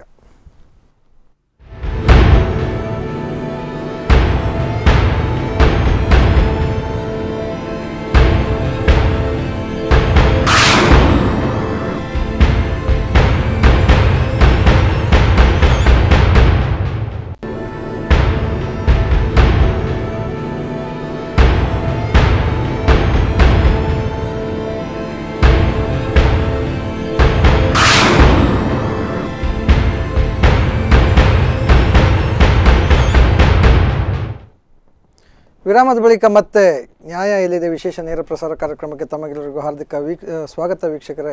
ಇವತ್ತಿನ ಚರ್ಚೆ ಬಹಳ ಗಂಭೀರವಾದಂತಹ ವಿಚಾರ. ನಮ್ಮ ದೇಶದ ಪ್ರಜಾಪ್ರಭುತ್ವ ವ್ಯವಸ್ಥೆಯ ಬುಡಕ್ಕೆ ಆಗುವಂತಹ ಪೆಟ್ಟು, ಅದನ್ನು ತಡ್ಕೊಳ್ಳೋದು ಹೇಗೆ ಮತ್ತು ಇನ್ನು ಮುಂದೆ ಅಂತಹ ಘಟನೆಗಳು ದುರ್ಘಟನೆಗಳು ಆಗದೇ ಇರೋದು ಹೇಗೆ ಅನ್ನೋದ್ರ ಬಗ್ಗೆ ಬಹಳಷ್ಟು ಕಾಳಜಿಯಿಂದ ನಾವು ಚರ್ಚೆ ಮಾಡ್ತಾ ಇದ್ದೀವಿ. ಬಹುಶಃ ಎಲ್ಲ ಒಂದು ಕಡೆ ವಾಸ್ತವ ವಿಚಾರದ ಬಗ್ಗೆ ತಮಗೆ ಅರ್ಥ ಆದರೆ ಅದೇ ನಮಗೆ ಸಂತೃಪ್ತಿಯ ಭಾವನೆ ಕೊಡ್ತದೆ. ನಮ್ಮ ಜೊತೆಗೆ ಚರ್ಚೆ ಮಾಡಲಿಕ್ಕೆ ಮುಖ್ಯ ಅತಿಥಿಗಳಾಗಿ ಹಿರಿಯ ವಕೀಲರಾಗಿರ್ತಕ್ಕಂಥ ರಾಘವೇಂದ್ರ ಚರಣನಾವ್ಡ್ ಅವರು ಇದ್ದಾರೆ. ಅವರಿಗೆ ಮತ್ತೊಮ್ಮೆ ಕಾರ್ಯಕ್ರಮಕ್ಕೆ ಸ್ವಾಗತ. ಚರಣನಾವ್ಡ್ರೆ, ನಮಗೆ ಒಂದು ಕಡೆ ನ್ಯಾಯಮೂರ್ತಿಗಳದ್ದು ವಕೀಲರದ್ದು ಒಂದು ಸಮಸ್ಯೆ ಏನು ಇವತ್ತಾಗಿದೆ, ಇದೇ ರೀತಿ ಆಗಿದೆ. ಇದ್ರ ಜೊತೆಗೆ ನಾವು ಚರ್ಚೆಯನ್ನು ಮುಂದುವರ್ಸೋಣ. ನಮ್ಮ ಜೊತೆಗೆ ಹಿರಿಯ ವಕೀಲರಲ್ಲಿ ಒಬ್ಬರಾದಂತಹ ಪಿ ಹೆಗಡೆ ಅವರು, ಅವರು ಕೂಡ ಬಾರ್ ಕೌನ್ಸಿಲ್ನ ಸದಸ್ಯರವರು. ಪಿ ಹೆಗಡೆ ಅವರೇ, ನಮಸ್ತೆ. ನಮಸ್ಕಾರ ಸರ್. ಈಗ ನ್ಯಾಯ ಎಲ್ಲಿದೆ ಅನ್ನೋ ವಿಚಾರದ ಬಗ್ಗೆ ನಾವು ಚರ್ಚೆ ಮಾಡ್ತಾ ಇದ್ದೀವಿ. ಒಟ್ಟಾರೆಯಾಗಿ ಏನಿದು, ನಮಗೆ ನಿಮಗಂತೂ ನ್ಯಾಯ ಸಿಕ್ಕಲ್ಲ, ನಮಗೂ ನ್ಯಾಯ ಸಿಕ್ಕಲ್ಲ ಅನ್ನೋ ಅನುಮಾನ ನಮಗೆ ಶುರು ಆಗಿದೆ ಈಗ. ನಾನು ಮಾತಾಡುವಾಗ ನಿಮ್ಗೆ ಬೇರೆ ಅನೌನ್ಸ್ಮೆಂಟ್ ಎಲ್ಲ ಕೇಳ್ಬೋದು, ಫ್ಲೈಟ್ ಒಳಗಿದ್ದೀನಿ. ಓಕೆ ಸರ್, ಓಕೆ, ಪರವಾಗಿಲ್ಲ, ಮಾತಾಡ್ಬೋದು. ಖಂಡಿತ ಮಾತಾಡಿ ಸರ್. ಫ್ಲೈಟ್ ಹೊರಟ್ರೆ ಕಟ್ ಆಗುತ್ತೆ ಸರ್. ಎಲ್ಲ ಇದೆ ಈಗ ಒಟ್ಟಾರೆಯಾಗಿ. ಈಗ ಇವತ್ತೊಂದು ಪ್ರತಿಭಟನೆ ಆಯಿತು. ಸೊ ಏನು ಇದು, ಯಾಕಾಗಿ ಆಗ್ತಾ ಇದೆ ಇದು? ಸರ್ವೋಚ್ಚ ನ್ಯಾಯಾಲಯ ಯಾವ ರೀತಿಯ ಹೇರಿಕೆಯನ್ನು ಮಾಡ್ತಾ ಇದೆ ಅನ್ನೋದು ಕೂಡ ಒಂದು ಅನುಮಾನ. ಮತ್ತು ನಮ್ಮ ಜನಸಾಮಾನ್ಯರು ಹೇಗೆ ಬದುಕ್ತಾರೆ ಅಂತ ಈ ಥರ ಆದರೆ ನಮ್ಮಲ್ಲಿ ಈ ವಿಷಯದಲ್ಲಿ ಇಲ್ಲದಂತ ಒಂದು ವ್ಯವಸ್ಥೆ ಇದೆ. ಏನಂತ ಹೇಳಿದ್ರೆ, ಹೈಕೋರ್ಟ್ ಮತ್ತೆ ಸುಪ್ರೀಂ ಕೋರ್ಟ್ ನ್ಯಾಯಾಧೀಶರ ನೇಮಕ ಮಾಡುವಂತ ಅಧಿಕಾರ ಸುಪ್ರೀಂ ಕೋರ್ಟ್ ನ ಜಡ್ಜಸ್ಗೆ ಇಟ್ಕೊಂಡಿದ್ದಾರೆ. ವಿಶ್ವದಲ್ಲಿ ಯಾವ ದೇಶದಲ್ಲಿ ಕೂಡ, ಯಾವ ಪ್ರಜಾಪ್ರಭುತ್ವದಲ್ಲಿ ಕೂಡ ನ್ಯಾಯಾಧೀಶರ ನೇಮಕ ನ್ಯಾಯಾಧೀಶರು ಮಾಡೋದಿಲ್ಲ. ನ್ಯಾಯಾಧೀಶರ ನೇಮಕವನ್ನು ಪ್ರಜೆಗಳು ಮಾಡ್ತಾರೆ. ಎಲ್ಲರ ನೇಮಕ ಪ್ರಜೆಗಳ ಮೂಲಕ ಆಗುತ್ತೆ. ಅದಕ್ಕೆ ಯಾವುದೋ ಒಂದು ಸಮಿತಿ ಇರುತ್ತೆ. ಆದ್ರೆ ಇಲ್ಲಿ ಹೈಕೋರ್ಟ್ ನ್ಯಾಯಾಧೀಶರಾಗ್ಲಿ ಸುಪ್ರೀಂ ಕೋರ್ಟ್ ನ್ಯಾಯಾಧೀಶರು ನೇಮಕ ಮಾಡ್ತಕ್ಕಂಥದ್ದು ಸುಪ್ರೀಂ ಕೋರ್ಟ್ ನ 5 ಜನ ಸದಸ್ಯರಿರ್ತಕ್ಕಂಥ ಒಂದು ಉನ್ನತ ಸಮಿತಿ, ಅದನ್ನ ಕೊಲಿಜಿಯಂ ಅಂತ ಹೇಳುತ್ತೆ. ನಮ್ಮ ಈಗಿರ್ತಕ್ಕಂಥ ಪ್ರಸಂಗದಲ್ಲಿ ಏನಾಗಿದೆ ಅಂತಂದ್ರೆ, ಹೈಕೋರ್ಟ್ ನ ಕರ್ನಾಟಕ ಹೈಕೋರ್ಟ್ ಅಲ್ಲಿ ಹಿರಿಯ ನ್ಯಾಯಾಧೀಶರಾದ ಅವರಿಗೆ ತಕ್ಷಣವೇ ಅಲಹಾಬಾದ್ ಹೈಕೋರ್ಟ್ಗೆ ವರ್ಗಾವಣೆ ಆಯಿತು. ಜಸ್ಟಿಸ್ ಪಟೇಲ್ ಅವರಿಗೆ ಅಲಹಾಬಾದ್ ಹೈಕೋರ್ಟ್ಗೆ ವರ್ಗಾವಣೆ ಮಾಡಬಹುದು ಅವರು ಒಪ್ಪಿಗೆ ಪಡೆದಿರಲಿಲ್ಲ. ಅವರು ಕರ್ನಾಟಕದಲ್ಲಿ 2 ವರ್ಷಗಳಿಂದ ಇದ್ರು, ಮೊದಲು ಗುಜರಾತ್ ಇದ್ರು. ಪ್ರಾಮಾಣಿಕವಾದಂತಹ ಒಳ್ಳೆಯ ನ್ಯಾಯಾಧೀಶರು. ಈಗ ವಕೀಲರ ಸಮುದಾಯದ ಆಕ್ರೋಶ ಏನು ಅಂತ ಹೇಳಿದ್ರೆ, ಈ ರೀತಿಯಾಗಿ ಪ್ರಾಮಾಣಿಕವಾಗಿರ್ತಕ್ಕಂಥ ಒಬ್ಬ ನ್ಯಾಯಾಧೀಶರನ್ನು ಕಾರಣ ಇಲ್ಲದೆ, ಅದು ಅವರಿಗಿನ್ನೂ ನಿವೃತ್ತಿ ಆಗ್ಲಿಕ್ಕೆ 8 ತಿಂಗಳು ಮಾತ್ರ ಇದೆ, ಈ ಹಂತದಲ್ಲಿ ಏಕಾಏಕಿಯಾಗಿ ಇನ್ನೊಂದು ಹೈಕೋರ್ಟ್ಗೆ ವರ್ಗಾವಣೆ ಮಾಡುವ ತಪ್ಪು. ಮತ್ತೊಂದು, ಅವರು ಹೈಕೋರ್ಟ್ಗೆ ಮುಖ್ಯ ನ್ಯಾಯಮೂರ್ತಿ ಆಗ್ಲಿಕ್ಕೆ ಪ್ರಮೋಷನ್ಗೆ ಅರ್ಹತೆ ಇರ್ತಕ್ಕಂಥವ್ರು, ಅವರನ್ನು ತಕ್ಷಣ ಈ ರೀತಿ ವರ್ಗಾವಣೆ ಮಾಡಿ ಅನ್ಯಾಯ ಮಾಡಿದ್ದಾರೆ ಅಂತ ಹೇಳಿ ನಮ್ಮ ಆಕ್ರೋಶ ಇರ್ತಕ್ಕಂಥದ್ದು ಸುಪ್ರೀಂ ಕೋರ್ಟ್ ನ ಮೇಲೆ. ಸುಪ್ರೀಂ ಕೋರ್ಟ್ ನ ಕೊಲಿಜಿಯಂ ಉನ್ನತ ಸಮಿತಿ ಅವ್ರ ಮೇಲೆ ಒಟ್ಟು ವಕೀಲರ ಸಮುದಾಯದ ಆಕ್ರೋಶ ಇದೆ. ಯಾಕಂತಂದ್ರೆ ಅವರ ಈ ನೇಮಕಾತಿ ಮತ್ತು ಈ ವರ್ಗಾವಣೆ ಪ್ರಕ್ರಿಯೆ ಎರಡೂ ಕೂಡ ಪಾರದರ್ಶಕವಾಗಿಲ್ಲ. ಯಾವುದೇ ಸಕಾರಣಗಳನ್ನು ನೀಡದೆ ಈ ರೀತಿ ವರ್ಗಾವಣೆ ಮಾಡಿದ್ರೆ ತಪ್ಪು, ಹಾಗಾಗಿ ಅನ್ಯಾಯ ಆಗಿದೆ. ಮತ್ತು ಒಬ್ಬ ಸಾಮಾನ್ಯ ಹೋಗದ ಕ್ಲರ್ಕ್ ಅನ್ನಾಗ್ಲಿ ಮ್ಯಾನೇಜರ್ನಾಗ್ಲಿ ಟ್ರಾನ್ಸ್ಫರ್ ಮಾಡಿದ್ರೆ ಅಥವಾ ವರ್ಗಾವಣೆ ಮಾಡಿದ್ರೆ ಅಥವಾ ಅವ್ರ ಮೇಲೆ ಶಿಕ್ಷೆ ವಿಧಿಸಿದ್ರೆ ಅವ್ರ ಮೇಲೆ ಅಪೀಲ್ ಇದೆ. ಸರ್, ಈಗ ಇನ್ನೊಂದು ಕೇಂದ್ರದ ಪ್ರಮುಖರಿಬ್ರು ಇವರ ಮೇಲೆ ಒತ್ತಡ, ಕೊಲಿಜಿಯಂ ಸಮಿತಿಯ ಮೇಲೆ ಒತ್ತಡ ತಂದಿದ್ದಾರೆ ಅನ್ನುವಂತ ಆರೋಪಗಳು ಕೇಳಿ ಬರ್ತಾ ಇದೆ. ಇದು ಸತ್ಯ ಅಂತ ತಮಗನ್ಸುತ್ತಾ ಸರ್? ಸುಪ್ರೀಂ ಕೋರ್ಟ್ ನ್ಯಾಯಾಧೀಶರ ಮೇಲೆ ಒತ್ತಡ ತರಲಿಕ್ಕೆ ಯಾರಿಗೆ ಸಾಧ್ಯ ಉಂಟಾ? ಸುಪ್ರೀಂ ಕೋರ್ಟ್ ನ ಕೊಲಿಜಿಯಂ ಅಂತ ಉನ್ನತ ಸಮಿತಿ 5 ಜನ ಸದಸ್ಯರು ಇರ್ತಾರೆ. 5 ಜನ ಸುಪ್ರೀಂ ಕೋರ್ಟ್ ನ ಚೀಫ್ ಜಸ್ಟಿಸ್ ಆಫ್ ಇಂಡಿಯಾ. ಹಾಗಾದ್ರೆ ಯಾಕೆ ಏಕಾಏಕಿ ಈ ರೀತಿ ಒಂದು ವರ್ಗಾವಣೆ ಮಾಡ್ತದೆ? ಅವರಿಗೆ ಪ್ರಮೋಷನ್ ಸಿಕ್ಕುವ ಟೈಮ್ ನಲ್ಲಿ 11 ತಿಂಗಳು ಸುಪ್ರೀಂ ಕೋರ್ಟ್ ನಲ್ಲಿ ಇರ್ತಕ್ಕಂಥ ನ್ಯಾಯಾಧೀಶರು ಕೂಡ ಮನುಷ್ಯರೇ. ಅವರಿಗೆ ಇವ್ರ ಹತ್ರ ಯಾವ್ದೋ ಕಾರಣಕ್ಕೆ ಇವರಿಗೆ ಸರಿ ಇರ್ಲಿಲ್ಲ, ಇವ್ರದ್ದು ನಡವಳಿಕೆಗಳು ಅವರಿಗೆ ಸರಿ ಅನ್ಸ್ಲಿಲ್ಲ. ಕೆಲವೊಮ್ಮೆ ನಮ್ಮ ಸುಪ್ರೀಂ ಕೋರ್ಟ್ ನ್ಯಾಯಾಧೀಶರು ಹೇಗಿರ್ತಾರೆ ಅಂತಂದ್ರೆ ಅವರಿಗೆ ಸರಿಯಾಗಿ ಸೆಲ್ಯೂಟ್ ಹೊಡೆದಿದ್ರು ಅವ್ರಿಗೆ ಕೋಪ ಬಂದ್ಬಿಡುತ್ತೆ. ಕೆಲವೊಮ್ಮೆ ಹೈಕೋರ್ಟ್ ನ್ಯಾಯಾಧೀಶರು ಹಾಗೆ ಇರ್ತಾರೆ. ಕೆಲ ನ್ಯಾಯಾಲಯದ ನ್ಯಾಯಾಧೀಶರುಗಳು ಸರಿಯಾಗಿ ಅವರಿಗೆ ನಮಸ್ಕಾರ ಹಾಕಲಿಲ್ಲ ಕೋಪಗೊಂಡು ಅವರಿಗೆ ರೀತಿಯ ಶಿಕ್ಷೆ ವಿಧಿಸ್ತಾರೆ. ಇದಕ್ಕೆ ಸುಪ್ರೀಂ ಕೋರ್ಟ್ ನ ಮೇಲೆ ಯಾರಿಗೂ ಕೂಡ ಯಾವುದೇ ರೀತಿಯಂತಹ ಒತ್ತಡವನ್ನು ಹೇರಲಿಕ್ಕೆ ನ್ಯಾಯಾಲಯಗಳಲ್ಲೂ ಕೂಡ ದಬ್ಬಾಳಿಕೆಗಳು ನಡೀತವೆ, ಹೈರಾರಿಕೆಗಳು ನಡೀತವೆ, ಪಟೇಲ್ಗಾರಿಕೆ ನಡೀತದೆ ಅಂತ. ಯಾರು ಅಲ್ಲಿರ್ತಕ್ಕಂಥ ವಕೀಲರುಗಳೇ ನ್ಯಾಯಾಧೀಶರಾಗಿರ್ತಾರೆ. ವಕೀಲರುಗಳು ಯಾರು ಜನಸಾಮಾನ್ಯರೇ ಕಾನೂನು ಕಲ್ತಕ್ಕಂಥ ವಕೀಲರಾಗ್ತಾರೆ. ಜನಸಾಮಾನ್ಯರು ಯಾವ ರೀತಿ ವರ್ತನೆ ಮಾಡ್ತಾರೆ ಅದೇ ರೀತಿ ವಕೀಲರು ನ್ಯಾಯಾಧೀಶರು ವರ್ತನೆ ಮಾಡ್ತಿದ್ರೆ ದೊಡ್ಡ ವಿಚಾರ ಏನು, ಬಹಳ ಆಶ್ಚರ್ಯ ಆಗ್ತಕ್ಕಂಥ ವಿಚಾರ ಏನಿದೆ. ಆದ್ರೆ ಜನಸಾಮಾನ್ಯರಿಗೆ ನಮ್ಗೆಲ್ಲ ಸಮುದಾಯಕ್ಕೆ ನಿರೀಕ್ಷೆ ಇರುತ್ತೆ. ಸುಪ್ರೀಂ ಕೋರ್ಟ್ನವರು ಅತ್ಯಂತ ಉನ್ನತ ಮಟ್ಟದಲ್ಲಿ ಇರತಕ್ಕಂಥದ್ದು ಬಹಳ ಪಾರದರ್ಶಕವಾಗಿ ಚೆನ್ನಾಗಿ ಕೆಲಸ ಮಾಡ್ತಾರೆ, ಯಾವುದೇ ಒತ್ತಡಕ್ಕೆ ಬಲಿಯಾಗುವುದಿಲ್ಲ, ಅವರನ್ನು ಸೂಪರ್ ಹ್ಯೂಮನ್ ಅಂತ ನಮ್ಮ ಒಂದು ನಂಬಿಕೆ ಇದೆ. ಆ ನಂಬಿಕೆ ತಪ್ಪು. ಇವತ್ತು ಆ ರೀತಿಯ ನಂಬಿಕೆ ಇಟ್ಕೊಂಡು ಅವ್ರು ತಪ್ಪು ಮಾಡಿದಾರೆ ಅಂತ ಹೇಳಿ ನಾವೆಲ್ಲ ಹೋರಾಟ ಮಾಡಿದ್ವಿ. ಬಟ್ ಈ ರೀತಿಯಾದಂತಹ ಘಟನೆಗಳಿದ್ದಾಗ, ಈ ರೀತಿಯಾದಂತಹ ವ್ಯವಸ್ಥೆ ಇದ್ದಾಗ ತಪ್ಪುಗಳು ಆಗುತ್ತವೆ. ಒಂದು ಮುಖ್ಯ ಸಮಸ್ಯೆ ನಮ್ಮ ಪ್ರಜಾಪ್ರಭುತ್ವದ ಭಾರತದಲ್ಲಿ ಏನಂತ ಹೇಳಿದ್ರೆ, ಸುಪ್ರೀಂ ಕೋರ್ಟ್ ನ್ಯಾಯಾಧೀಶರಿಗೆ ನಾವು ಬೇರೆ ಇತರ ನ್ಯಾಯಾಲಯದ ನ್ಯಾಯಾಧೀಶರ ನೇಮಕ ಮಾಡತಕ್ಕಂಥ ಪ್ರಮೋಚ್ಚಾಧಿಕಾರ ಕೊಟ್ಟಿರ್ತಕ್ಕಂಥ ತಪ್ಪು. ಪ್ರಜಾಪ್ರಭುತ್ವದಲ್ಲಿ ಎಲ್ಲ ಪ್ರಮೋಚ್ಚಾಧಿಕಾರ ಜನರ ಕೈಯಲ್ಲಿ ಇರಬೇಕು. ಜನರು ಮತದಾನ ಮಾಡಿ ಆರಿಸಿ ಕಳಿಸಿರ್ತಕ್ಕಂಥವರ ಕೈಯಲ್ಲಿ ಇರಬೇಕು. ಆ ರೀತಿ ಒಂದು ಬದಲಾವಣೆ ದೇಶದಲ್ಲಿ ಆಗುವವರೆಗೆ ನ್ಯಾಯಾಲಯದಲ್ಲಿ ಇರತಕ್ಕಂತಹ ಈ ರೀತಿ ಅನ್ಯಾಯಗಳು ಮುಂದುವರಿಸಿರ್ತದೆ, ದಬ್ಬಾಳಿಕೆ ಇರ್ತದೆ. ನನ್ನ ಪ್ರಕಾರ ಒಟ್ಟು ನ್ಯಾಯಾಲಯದ ನೇಮಕಾತಿ ಪ್ರಕ್ರಿಯೆ ಇದೆಲ್ಲ ಜನರಿಗೆ ಕೊಡಬೇಕು. ಜಡ್ಜ್ ಸಮಿತಿ ನೇಮಕ ಮಾಡಬೇಕು. ಈಗ ಉದಾಹರಣೆಗೆ ಅಮೆರಿಕದಲ್ಲಿ ಮತದಾನದ ಮೂಲಕ ಜಡ್ಜಸ್ ನೇಮಕ ಆಗುತ್ತೆ. ಇಂಗ್ಲೆಂಡ್ ಅಲ್ಲಿ ಪಬ್ಲಿಕ್ ಪ್ರಾಸಿಕ್ಯೂಟರ್ ನೇಮಕ ಆಗ್ಬೇಕಾದ್ರೆ ವೋಟ್ ಇರುತ್ತೆ. ಜನರಿಗೆ ಅದನ್ನ ಆಯ್ಕೆ ಮಾಡ್ತಕ್ಕಂಥ ಹಕ್ಕನ್ನು ನಾವು ಕೊಟ್ಟಾಗ ಪ್ರಜಾಪ್ರಭುತ್ವಕ್ಕೆ ಅಲ್ಲಿ ಬರುತ್ತೆ. ನ್ಯಾಯಾಧೀಶರು ಪ್ರಜಾಪ್ರಭುತ್ವದ ಮೇಲೆ ಜನರಿಗಿಂತ ಮೇಲೆ ಅಂತ ಹೇಳ್ತಕ್ಕಂಥದ್ದು ಖಂಡಿತವಾದಂತಹ ತಪ್ಪು ಅಭಿಪ್ರಾಯ. ನಾವು ಅತಿ ಹೆಚ್ಚು ನಿರೀಕ್ಷೆ ಇಟ್ಕೊಂಡ್ರೆ ತಪ್ಪು ನ್ಯಾಯಾಧೀಶರ ಮೇಲೆ. ಯಾವ ವ್ಯಕ್ತಿ ಕೂಡ ಅತಿ ಹೆಚ್ಚು ಅಧಿಕಾರ ಕೊಟ್ರೆ, ಅಪರಮಾಧಿಕಾರ ಕೊಟ್ಟಾಗ ಅವನಿಗೆ ಅಹಂಕಾರ ಬರುತ್ತೆ. ಅಹಂಕಾರ ಬರುತ್ತಾಗ ದಬ್ಬಾಳಿಕೆ ಆಗುತ್ತೆ. ಅವನು ಪ್ರಶ್ನಿಸುವವನೇ ಇಲ್ಲ. ಯಾವ ರೀತಿಯ ಸನ್ನಿವೇಶ ಆಗಿದೆ ಅಂತ ಹೇಳಿದ್ರೆ, ಸುಪ್ರೀಂ ಕೋರ್ಟ್ ನವರು ತಪ್ಪು ಮಾಡಿದ್ರೆ ಯಾರು ಕೇಳುವಾಗಿಲ್ಲ, ಅದರ ಮೇಲೆ ಮತ್ತೆ ಅಪೀಲ್ ಇಲ್ಲ. ನೋಡಿ ಹೆಸರು ಹೇಗೆ ಸುಪ್ರೀಂ ಕೋರ್ಟ್, ಅದೇ ಸುಪ್ರೀಂ ಅಪೀಲ್ ಇಲ್ಲ, ಅದೇ ಸೂಪರ್, ಅದಕ್ಕೆ ಸುಪ್ರೀಂ. ಅದು ಯಾಕೆ ಸುಪ್ರೀಂ ಅಂತಂದ್ರೆ ಮತ್ತೆ ಬೇರೆ ಅಪೀಲ್ ಇಲ್ಲ ಅಂತ. ಅದರ ಅರ್ಥ ಮಾಡೋದು ಇಲ್ಲ ಅಂತಲ್ಲ. ಅವ್ರು ತಪ್ಪು ಮಾಡಿದಾಗ ಏನು, ಅವ್ರು ತಪ್ಪು ಮಾಡಿದಾಗ ವಕೀಲ ಸಮುದಾಯ ಹತ್ತಿರದಿಂದ ಕಂಡವರು ಅವರಿಗೆ ವಿಷಯ ಗೊತ್ತಿರುತ್ತೆ, ನಮ್ಮ ಜವಾಬ್ದಾರಿ ಇರುತ್ತೆ. ಆ ತಪ್ಪನ್ನು ನಾವು ವಿರೋಧಿಸ್ತೀವಿ. ಯಾವ ರೀತಿ ವಿರೋಧಿಸಬೇಕು? ಹಿಂಸಾತ್ಮಕವಾಗಿ, ಶಾಂತಿಯುತವಾಗಿ ಪ್ರತಿಭಟನೆ ಮೂಲಕ ವಿರೋಧಿಸ್ತೀವಿ, ಎಚ್ಚರಿಕೆಯನ್ನು ಕೊಡ್ತೀವಿ. ಯಾವ್ದು ಆಗಿದ್ದಾಗ ಈ ರೀತಿಯಾಗಿ ಶಾಂತಿಯುತವಾದ ಹೋರಾಟ, ಕೋರ್ಟ್ ಹೊರಗೆ ಉಳಿತಕ್ಕಂಥದ್ದು ಎಲ್ಲ ಆಗುತ್ತೆ. ಮತ್ತೆ ಒಟ್ಟು ಅರ್ಥ ಜನರು ಆಕ್ರೋಶಿತರಾಗಿದ್ರಂತೆ ಮುಂದಕ್ಕಾದ್ರೂ ಇಂತಹ ತಪ್ಪು ಪುನಃ ಮರುಕಳಿಸದಂತೆ ಒಂದು ಎಚ್ಚರಿಕೆ. Okay sir, okay, thank you sir. ತಾವೆಲ್ಲರೂ ತಮ್ಮ ಅಮೂಲ್ಯವಾದ ಸಮಯವನ್ನು ಫ್ಲೈಟ್ ಒಳಗೆ ಕೂತ್ಕೊಂಡು ತಮಗೆ ಕೊಟ್ಟಿದ್ದೀರಿ. ಧನ್ಯವಾದಗಳು ಸರ್. ನಾಳೆ ಡೆಲ್ಲಿಗೆ ಹೊರಡ್ತಾ ಇದ್ದೀನಿ. ಓಕೆ, ಶುಭವಾಗಲಿ ಸರ್, ಶುಭವಾಗಲಿ. ಈಗ ಅವರು ಬಹಳ ನೇರವಾಗಿ ಮಾತಾಡಿದರು, ಬಹಳ ಅಂದರೆ ಬಹಳ ನೇರವಾಗಿ ಜುಡಿಷಿಯಲ್ ಸಿಸ್ಟಮ್ನ ಬಗ್ಗೆ ಮಾತಾಡಿದ್ದಾರೆ. ಬಹುಶಃ ಎಲ್ಲೋ ಒಂದು ಕಡೆ ದಬ್ಬಾಳಿಕೆಗಳು ಆಗ್ತದೆ ಅನ್ನೋದನ್ನು ಕೂಡ ಅವರು ಈಗ ಆಯಿತು, ನಿಮ್ಮದು ಕತೆ ಆಯಿತು. ಈಗ ಈಗ ಕೊನೆಯದಾಗಿ ನಾವು ಕೊನೆಯ ಸಮಯದ ಅಭಾವ ಇದೆ. ಈ ರೀತಿ ಒಂದು ನ್ಯಾಯ ಡಿಲೇ ಈಗ ನಮಗೆ ಪಬ್ಲಿಕ್ ಈಗ ಆಗ್ತದೆ ಹೇಳಿ, ಈಗ ಯಾಕೆ ಈ ಸ್ಥಿತಿ ನಿರ್ಮಾಣ ಆಗ್ತಾ ಇದೆ ಅಂತ ಹೇಳಿದರೆ ಅದನ್ನೇ ಈ ಕೊಲಿಜಿಯಂ ಸಿಸ್ಟಮ್ನಲ್ಲಿ ಏನಾಗಬೇಕು ಆ ಸರ್ವಪೂರ್ಣ ಕೆಲಸ ಆಗದೇ ಇರುವುದರಿಂದ ಇವತ್ತು ನೋಡಿ ನಮ್ಮಲ್ಲಿ 62 ನ್ಯಾಯಮೂರ್ತಿಗಳು ಇರಬೇಕಾದಂತಹ ಉಚ್ಚ ನ್ಯಾಯಾಲಯದಲ್ಲಿ, ಕರ್ನಾಟಕದ ಉಚ್ಚ ನ್ಯಾಯಾಲಯದಲ್ಲಿ 27 ಜನ ಇದ್ದಾರೆ.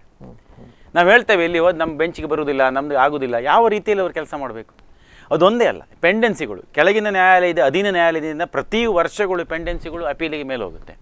ಅಲ್ಲಿಂದ ಪುನಃ ಒತ್ತಡ ಆಗುತ್ತೆ. ಆ ಒತ್ತಡ ಒಂದು ಬೇಸ್ದಿಂದ ಬರುವಂಥದ್ದು. ಅಂದರೆ ಯಾವ ವರ್ಷ ಈ ವರ್ಷದ ಒತ್ತಡ ಅನ್ನುವಂಥದ್ದು ಇನ್ನು ಕೆಲವು ವರ್ಷದೊಳಗೆ ಮುಂದೂಡ್ಕೊಂಡು ಹೋಗುತ್ತೆ. ಆ ರೀತಿಯಲ್ಲಿ ಪೆಂಡೆನ್ಸಿಗಳು ಬಹಳ ಜಾಸ್ತಿ ಆಗ್ತಾ ಹೋಗ್ತವೆ. ಲೋಕ ಅದಾಲತ್ತಿಗೆ ಎಷ್ಟೇ ನೀವು ಇದು ಕೊಡಿ, ಒತ್ತು ಕೊಡಿ, ಅದು ಕೇವಲ ಅಧೀನ ನ್ಯಾಯಾಲಯದಲ್ಲಿ ಮಾತ್ರ ಲೋಕ ಅದಾಲತ್, ಮೇಲೆ ನ್ಯಾಯಾಲಯಕ್ಕೆ ಲೋಕ ಅದಾಲತ್ತಿಗೆ ಒತ್ತಾಯ ಕೊಡ್ತಾ ಇಲ್ಲ. ಅದೆಲ್ಲದಕ್ಕಿಂತ ಜಾಸ್ತಿ ಇವತ್ತು ನಾನು ನಿಮ್ಮ ಉಚ್ಚ ನ್ಯಾಯಾಲಯದಲ್ಲಿ ನಾವು ಎಷ್ಟೋ ನಮ್ಮ ಕೆಲವೊಂದು ಅಪೀಲ್ಗಳನ್ನು ಮೇಲೆ ಕಳಿಸ್ತೇವೆ. ಅವ್ರ ಹತ್ರ ಕೇಳ್ತೇವೆ ನಾವು ಯಾವ ದಿವಸ ಬರಬಹುದು ಅಂತ. ಅಲ್ಲಿಗೆ ಮೆಮೊ ಹಾಕಿ ತೆಗೆದುಕೊಳ್ಳುವಂಥ ಒಂದು ಪ್ರವೃತ್ತಿ, ಆ ರೀತಿ ಪ್ರಕ್ರಿಯೆ. ಇವತ್ತು ನಮಗೆ ಎಷ್ಟೋ ದಿವಸಗಳ ನಂತರ ನಮ್ಮ ಕೇಸ್ ಬೆಂಚಿಗೆ ಬರ್ತದೆ ಅಂತ ಹೇಳಿದರೆ ಸಂಜೆ 5:30 ಅಲ್ಲ 6 ಗಂಟೆ 7 ಗಂಟೆ ಆದರೂ ನನ್ನ ನಂಬರೇ ಬರಲಿಕ್ಕಿಲ್ಲ. 280 300 ಪೆಂಡಿಂಗ್ ಬರುವುದೇ ಇಲ್ಲ. ಪುನಃ ಮತ್ತು 3 ತಿಂಗಳು 2 ತಿಂಗಳು ನಾವು ಕಾಯಬೇಕು. ಇಂತಹ ಸ್ಥಿತಿಗಳು ಯಾಕೆ ನಿರ್ಮಾಣ ಆಗಿದೆ? ಪುನಃ ಅಷ್ಟೇ 27 ಜನ ವರ್ಕ್ ಮಾಡ್ತಾ ಇದ್ದಾರೆ, 2 ಜನ ಒಬ್ಬರು ರಿಸೈನ್ ಮಾಡಿದ್ರು. ನಾಳೆ ಬುರ್ತಾ ಬೆನರ್ಜಿ ಅವರು ರಿಟೈರ್ ಆಗ್ತಾರೆ. 25 ಜನ ಆಯಿತು. ಅವರು ಸರ್ವೋಚ್ಚ ನ್ಯಾಯಾಲಯದ ಉಚ್ಚ ನ್ಯಾಯಾಲಯಕ್ಕೆ ನ್ಯಾಯಮೂರ್ತಿಗಳಿಗೆ ಯಾವುದಾದ್ರೂ ಬರಬಹುದು. ಆದರೆ ಈ ಉಳಿದಂತಹ ವ್ಯಕ್ತಿಗಳನ್ನು ನಾವು ಆ ಸಂದರ್ಭದಲ್ಲಿ ಇವರೆಲ್ಲ ವ್ಯಕ್ತಿಗಳನ್ನು ಕನಿಷ್ಠ 1/3 ಆಗಿ ಕೆಲಸ ಮಾಡ್ತಾ ಇದ್ದಾರೆ, 3ನೇ 1 ಅಂಶ ಕೆಲಸ ಮಾಡ್ತಾ ಇದ್ದಾರೆ. ಒಂದು ಸ್ವಲ್ಪ ಎಲ್ಲಾದರೂ ಒಂದು 50%, 60%, 70% ಇದ್ರೆ ಏನಾದರೂ ಕೆಲಸ ಮಾಡೋದು. ಕೆಲಸ ಮಾಡಲಿಕ್ಕೆ ಸಾಧ್ಯ ಆಗ್ತಾ ಇಲ್ಲ. ಇದು ಅಳಲು ಕೇವಲ ನಮ್ದಲ್ಲ, ಕೆಲಸ ಮಾಡ್ತಾ ಇರುವಂಥ ನ್ಯಾಯವಾದಿಗಳಿಂದ ಅಳಲು ಇದು. ಯಾಕಂದರೆ ಸಾರ್ವಜನಿಕರಿಗೆ ನೇರ ಸಂಪರ್ಕ ಇರೋರು ನಾವು, ಹೇಗೆ ನಾಗರಾಜಗಳು ನಮಗೆ ಹೇಳ್ತಾ ಇದ್ದಾರೆ ನೋಡಿ, ಅದೇ ರೀತಿಯಲ್ಲಿ ನ್ಯಾಯಮೂರ್ತಿಗಳ ಯಾವ ವಿಚಾರ ಹೇಳಲಿಕ್ಕೆ ಆಗುದಿಲ್ಲ, ಆದಂಥ ತಪ್ಪುಗಳು ನಾವು ಅವರಿಗೆ ನೇರವಾಗಿ ಸ್ಪಂದಿಸ್ತೇವೆ. ನಮ್ಮ ಮೇಲೆ ಆ ಒತ್ತಡ ಬರ್ತಾ ಇದೆ, ಯಾಕಂದರೆ ಈ ಕಾರಣದಿಂದ. ಅಂದರೆ ಪುನಃ ಆ ನ್ಯಾಯಮೂರ್ತಿಗಳ ಅಪಾಯಿಂಟ್ಮೆಂಟ್ನಲ್ಲಿ ಬಹಳವಾಗಿ ನಾವು ಆಲೋಚಿಸಬೇಕಾಗಿದೆ. ಅದು ಕೇವಲ ನ್ಯಾಯವಾದಿಗಳಷ್ಟೇ ಅಲ್ಲ, ಈ ರೀತಿಯಲ್ಲಿ ಇಂಡಿವಿಜುವಲ್ ಬೇಕಷ್ಟು ಆರ್ಗನೈಸೇಷನ್ಗಳಿವೆ. ಇವತ್ತು ಬೇರೆ ಬೇರೆ ವಿಚಾರಗಳಲ್ಲಿ ಬಹಳಷ್ಟು ಜನ ಮಾತಾಡ್ತಾರೆ, ಬಹಳಷ್ಟು ವಿಚಾರವಾದಿಗಳಿರ್ಬೋದು, ಬೇರೆ ಬೇರೆ ವ್ಯಕ್ತಿಗಳು. ಇದನ್ನೂ ಕೂಡ ಗಮನಕ್ಕೆ ತರಬೇಕು, ಈ ರೀತಿ ಆಗಬೇಕು ಅನ್ನುವಂಥದ್ದನ್ನು ನಾವು ಮನಗಾಣಿಸಬೇಕು. ಹಾಗೆ ಈಗ ಹೇಳಿದಂತೆ ಸುಪ್ರೀಂ ಕೋರ್ಟ್ದಲ್ಲಿರುವವರು ಕೂಡ ಮನುಷ್ಯರೇ. ಸೊ ಅವರಿಗೂ ಕೂಡ ಈ ರೀತಿಯಲ್ಲಿ ಒತ್ತಡ ಬರಬೇಕು. ಸರ್ಕಾರದಿಂದಲೂ ಕೂಡ ಆ ಇಚ್ಛಾಶಕ್ತಿ ಇರಬೇಕು. ಮುಖ್ಯವಾಗಿ ಸರ್ಕಾರದಿಂದ ಇಚ್ಛಾಶಕ್ತಿ ಇರಬೇಕು. ಕೇವಲ ಒಂದು ಲೋಕಾಯುಕ್ತ ಅಪಾಯಿಂಟ್ಮೆಂಟ್ ಅಲ್ಲಿ ಕರ್ನಾಟಕದಲ್ಲಿ ಎಷ್ಟು ಗೊಂದಲ ಆಯಿತು. ತಪ್ಪು ಮಾಡದೇ ಇದ್ದ ಮನುಷ್ಯ ಅಲ್ಲ. ಲೋಕಾಯುಕ್ತವನ್ನ ಮುಂಚೆಯೇ ಇದೇ ರೀತಿಯಲ್ಲಿ ನಾನು ಹೇಳಲಿಕ್ಕೆ ಹೋದ್ರೆ ಪುನಃ ಪೊಲಿಟಿಕಲ್ ಇಶ್ಯೂ ಆಗ್ಬೋದೇನೋ, ಅದನ್ನ ಬಹಳಷ್ಟು ಕಡಿಮೆ ಮಾಡಬೇಕು, ಅದನ್ನ ಮಾಡಬೇಕು, ವೀಕ್ ಮಾಡಬೇಕು ಆಗ್ತಾ ಇದ್ದ ಸಂದರ್ಭದಲ್ಲಿ ಒಂದು ಲೋಕಾಯುಕ್ತರನ್ನ ಅಪಾಯಿಂಟ್ ಮಾಡಬೇಕಾದ್ರೆ ಸುಮಾರು ದಿವಸ ಬೇಕು. ಅವರಾಯ್ತು ಇವರಾಯ್ತು, ಅವರ ಮೇಲೆ ಎಲಿಗೇಷನ್ ಬಂತು, ಇವ್ರ ಮೇಲೆ ಎಲಿಗೇಷನ್ ಬಂತು. ಒಂದು ವ್ಯಕ್ತಿಗಳು ವಿಶ್ವನಾಥ್ ಶೆಟ್ಟಿ ಅವರು, ಮಾನ್ಯ ವಿಶ್ವನಾಥ್ ಶೆಟ್ಟಿ, ಜಸ್ಟಿಸ್ ವಿಶ್ವನಾಥ್ ಶೆಟ್ಟಿ ಅವರು ಈಗ ಕೆಲಸ ಮಾಡ್ತಾ ಇದ್ದಾರೆ. ಕೊನೆಯದಾಗಿ ಒಂದೇ ಮಾತಿನಲ್ಲಿ ತಾವು ಹೇಳೋದಾದ್ರೆ ಏನು ಹೇಳಲಿಕ್ಕೆ ಇಷ್ಟಪಡ್ತೀವಿ ನ್ಯಾಯಾಂಗ ವ್ಯವಸ್ಥೆ ಬಗ್ಗೆ? ನ್ಯಾಯಾಂಗ ವ್ಯವಸ್ಥೆಯಲ್ಲಿ ನಾವು ನಂಬಿಕೆಯನ್ನು ಇಡಲೇಬೇಕು. ಸೊ ಅದಕ್ಕೆ ಬೇರೆ ಇದಿಲ್ಲ. ಆದರೆ ನ್ಯಾಯಾಂಗ ವ್ಯವಸ್ಥೆಯಲ್ಲಿ ನಾವು ಆ ನಂಬಿಕೆಯನ್ನು ಹೇಗೆ ಇಡಬೇಕಂತ ಹೇಳಿದರೆ, ನಮ್ಮ ಏನು ಪ್ರವೃತ್ತಿ ಇದೆ ನೋಡಿ, ಅದನ್ನು ನಾವು ಸರಿಗೊಳಿಸಬೇಕು. ನಾವು ಎಲ್ಲ ಲಿಟಿಗೇಷನ್ಗಳ ನ್ಯಾಯಾಲಯಕ್ಕೆ ಹೋದಂಥ ಲಿಟಿಗೇಷನಲ್ಲಿ ನೇರವಾಗಿ ನಾವು ಸಹ ವಿಳಂಬ ಮಾಡದೆ ನಮ್ಮ ವಕೀಲರಿಗೆ ಹೇಳಬೇಕು, ಅನಾವಶ್ಯಕ ವಿಳಂಬ ಮಾಡಬೇಡಿ. ಎಸ್ ವೀಕ್ಷಕರೇ, ಇದು ನ್ಯಾಯ ಎಲ್ಲಿದೆ, ಬಹುಶಃ ಎಲ್ಲಿದೆ ಅನ್ನುವಂಥದ್ದನ್ನು ಹುಡುಕ್ತಾ ಇದ್ದೀವಿ ನಾವು. ಬಹುಶಃ ನೀವು ನಮ್ಮ ಜೊತೆ ಕೈ ಜೋಡಿಸಿದ್ರೆ ಬಹುಶಃ ನ್ಯಾಯ ಪಡ್ಕೊಳ್ಳಿಕ್ಕೆ ಪ್ರಯತ್ನ ಮಾಡಬಹುದು. ಬಹಳ ಪ್ರಮುಖವಾದಂಥ ಈ ಚರ್ಚೆಯಲ್ಲಿ ಬಂದಂಥ ಎರಡು ಮುಖ್ಯ ವಿಚಾರಗಳು ಏನು ಅಂತ ಕೇಳಿದರೆ, ಸ್ವತಂತ್ರ ನ್ಯಾಯಾಂಗ ವ್ಯವಸ್ಥೆಯನ್ನು ನಿರ್ಮಾಣ ಮಾಡಬೇಕಾದಂಥ ಅನಿವಾರ್ಯತೆ ನಮ್ಮ ದೇಶದಲ್ಲಿದೆ. ಆವಾಗ ಮಾತ್ರ ಪ್ರಜಾಪ್ರಭುತ್ವ ವ್ಯವಸ್ಥೆಗೆ ಒಂದು ಬಲವಾದಂಥ ಒಂದು ಶಕ್ತಿ ಬರ್ತದೆ ಅನ್ನುವಂಥದ್ದು. ಇನ್ನೊಂದು, ಪ್ರತಿಯೊಂದು ನ್ಯಾಯಾಂಗದ ವ್ಯವಸ್ಥೆಯಲ್ಲಿರುವಂಥ ಖಾಲಿ ಹುದ್ದೆಗಳನ್ನು ತಕ್ಷಣವೇ ಭರ್ತಿ ಮಾಡಬೇಕು, ನ್ಯಾಯಾಂಗ ವ್ಯವಸ್ಥೆಗೆ ಒಂದು ಗಟ್ಟಿತನವನ್ನು ತಂದು ಕೊಡಬೇಕು ಅನ್ನುವಂಥದ್ದು. ಇನ್ನೊಂದು, ಎಲ್ಲ ವಕೀಲರು ಸೇರಿದ ಹಾಗೆ, ನ್ಯಾಯಮೂರ್ತಿಗಳು ಸೇರಿದ ಹಾಗೆ ಜನಸಾಮಾನ್ಯರ ಯಾವುದೇ ಸಮಸ್ಯೆಗಳನ್ನು ಆದಷ್ಟು ಶೀಘ್ರದಲ್ಲಿ ಸ್ಪಂದಿಸಲಿಕ್ಕೆ ಇಚ್ಛಾಶಕ್ತಿಯನ್ನು ಸರ್ಕಾರ ಮತ್ತು ನ್ಯಾಯಾಂಗ ವ್ಯವಸ್ಥೆ ಮತ್ತು ನ್ಯಾಯವಾದಿಗಳು ಮಾಡಲಿ ಅಂತ ಹೇಳ್ತಾ ಇವತ್ತಿನ ಈ ವಿಶೇಷ ಕಾರ್ಯಕ್ರಮವನ್ನು ಮುಗಿಸ್ತೇವೆ. ಅದಕ್ಕಿಂತ ಮೊದಲು ಈ ಕಾರ್ಯಕ್ರಮದಲ್ಲಿ ನಮ್ಮ ಜೊತೆಗೆ ಮುಖ್ಯ ಅತಿಥಿಗಳಾಗಿ ಬಂದಂತಹ ಹಿರಿಯ ನ್ಯಾಯವಾದಿಗಳಾದಂತಹ ಸಾಮಾಜಿಕ ಕಾರ್ಯಕರ್ತರಾಗಿರ್ತಕ್ಕಂಥ ರಾಘವೇಂದ್ರ ಚರಣನಾವುಡ ಅವರಿಗೆ ಸ್ಪಂದನ ವಾಹಿನಿ ಮತ್ತು ವೀಕ್ಷಕರ ಕಡೆಯಿಂದ ಅಭಿನಂದನೆಗಳು ಸರ್. ವೀಕ್ಷಕರೇ, ಇದು ಈ ಹೊತ್ತಿನ ವಿಶೇಷ ಸುದ್ದಿ. ನಿರಂತರ ಸುದ್ದಿ ಹಾಗೂ ಮನೋರಂಜನೆಗಾಗಿ ನೋಡ್ತಾ ಇರಿ ಸ್ಪಂದನ ವಾಹಿನಿ. ನಮಸ್ತೆ.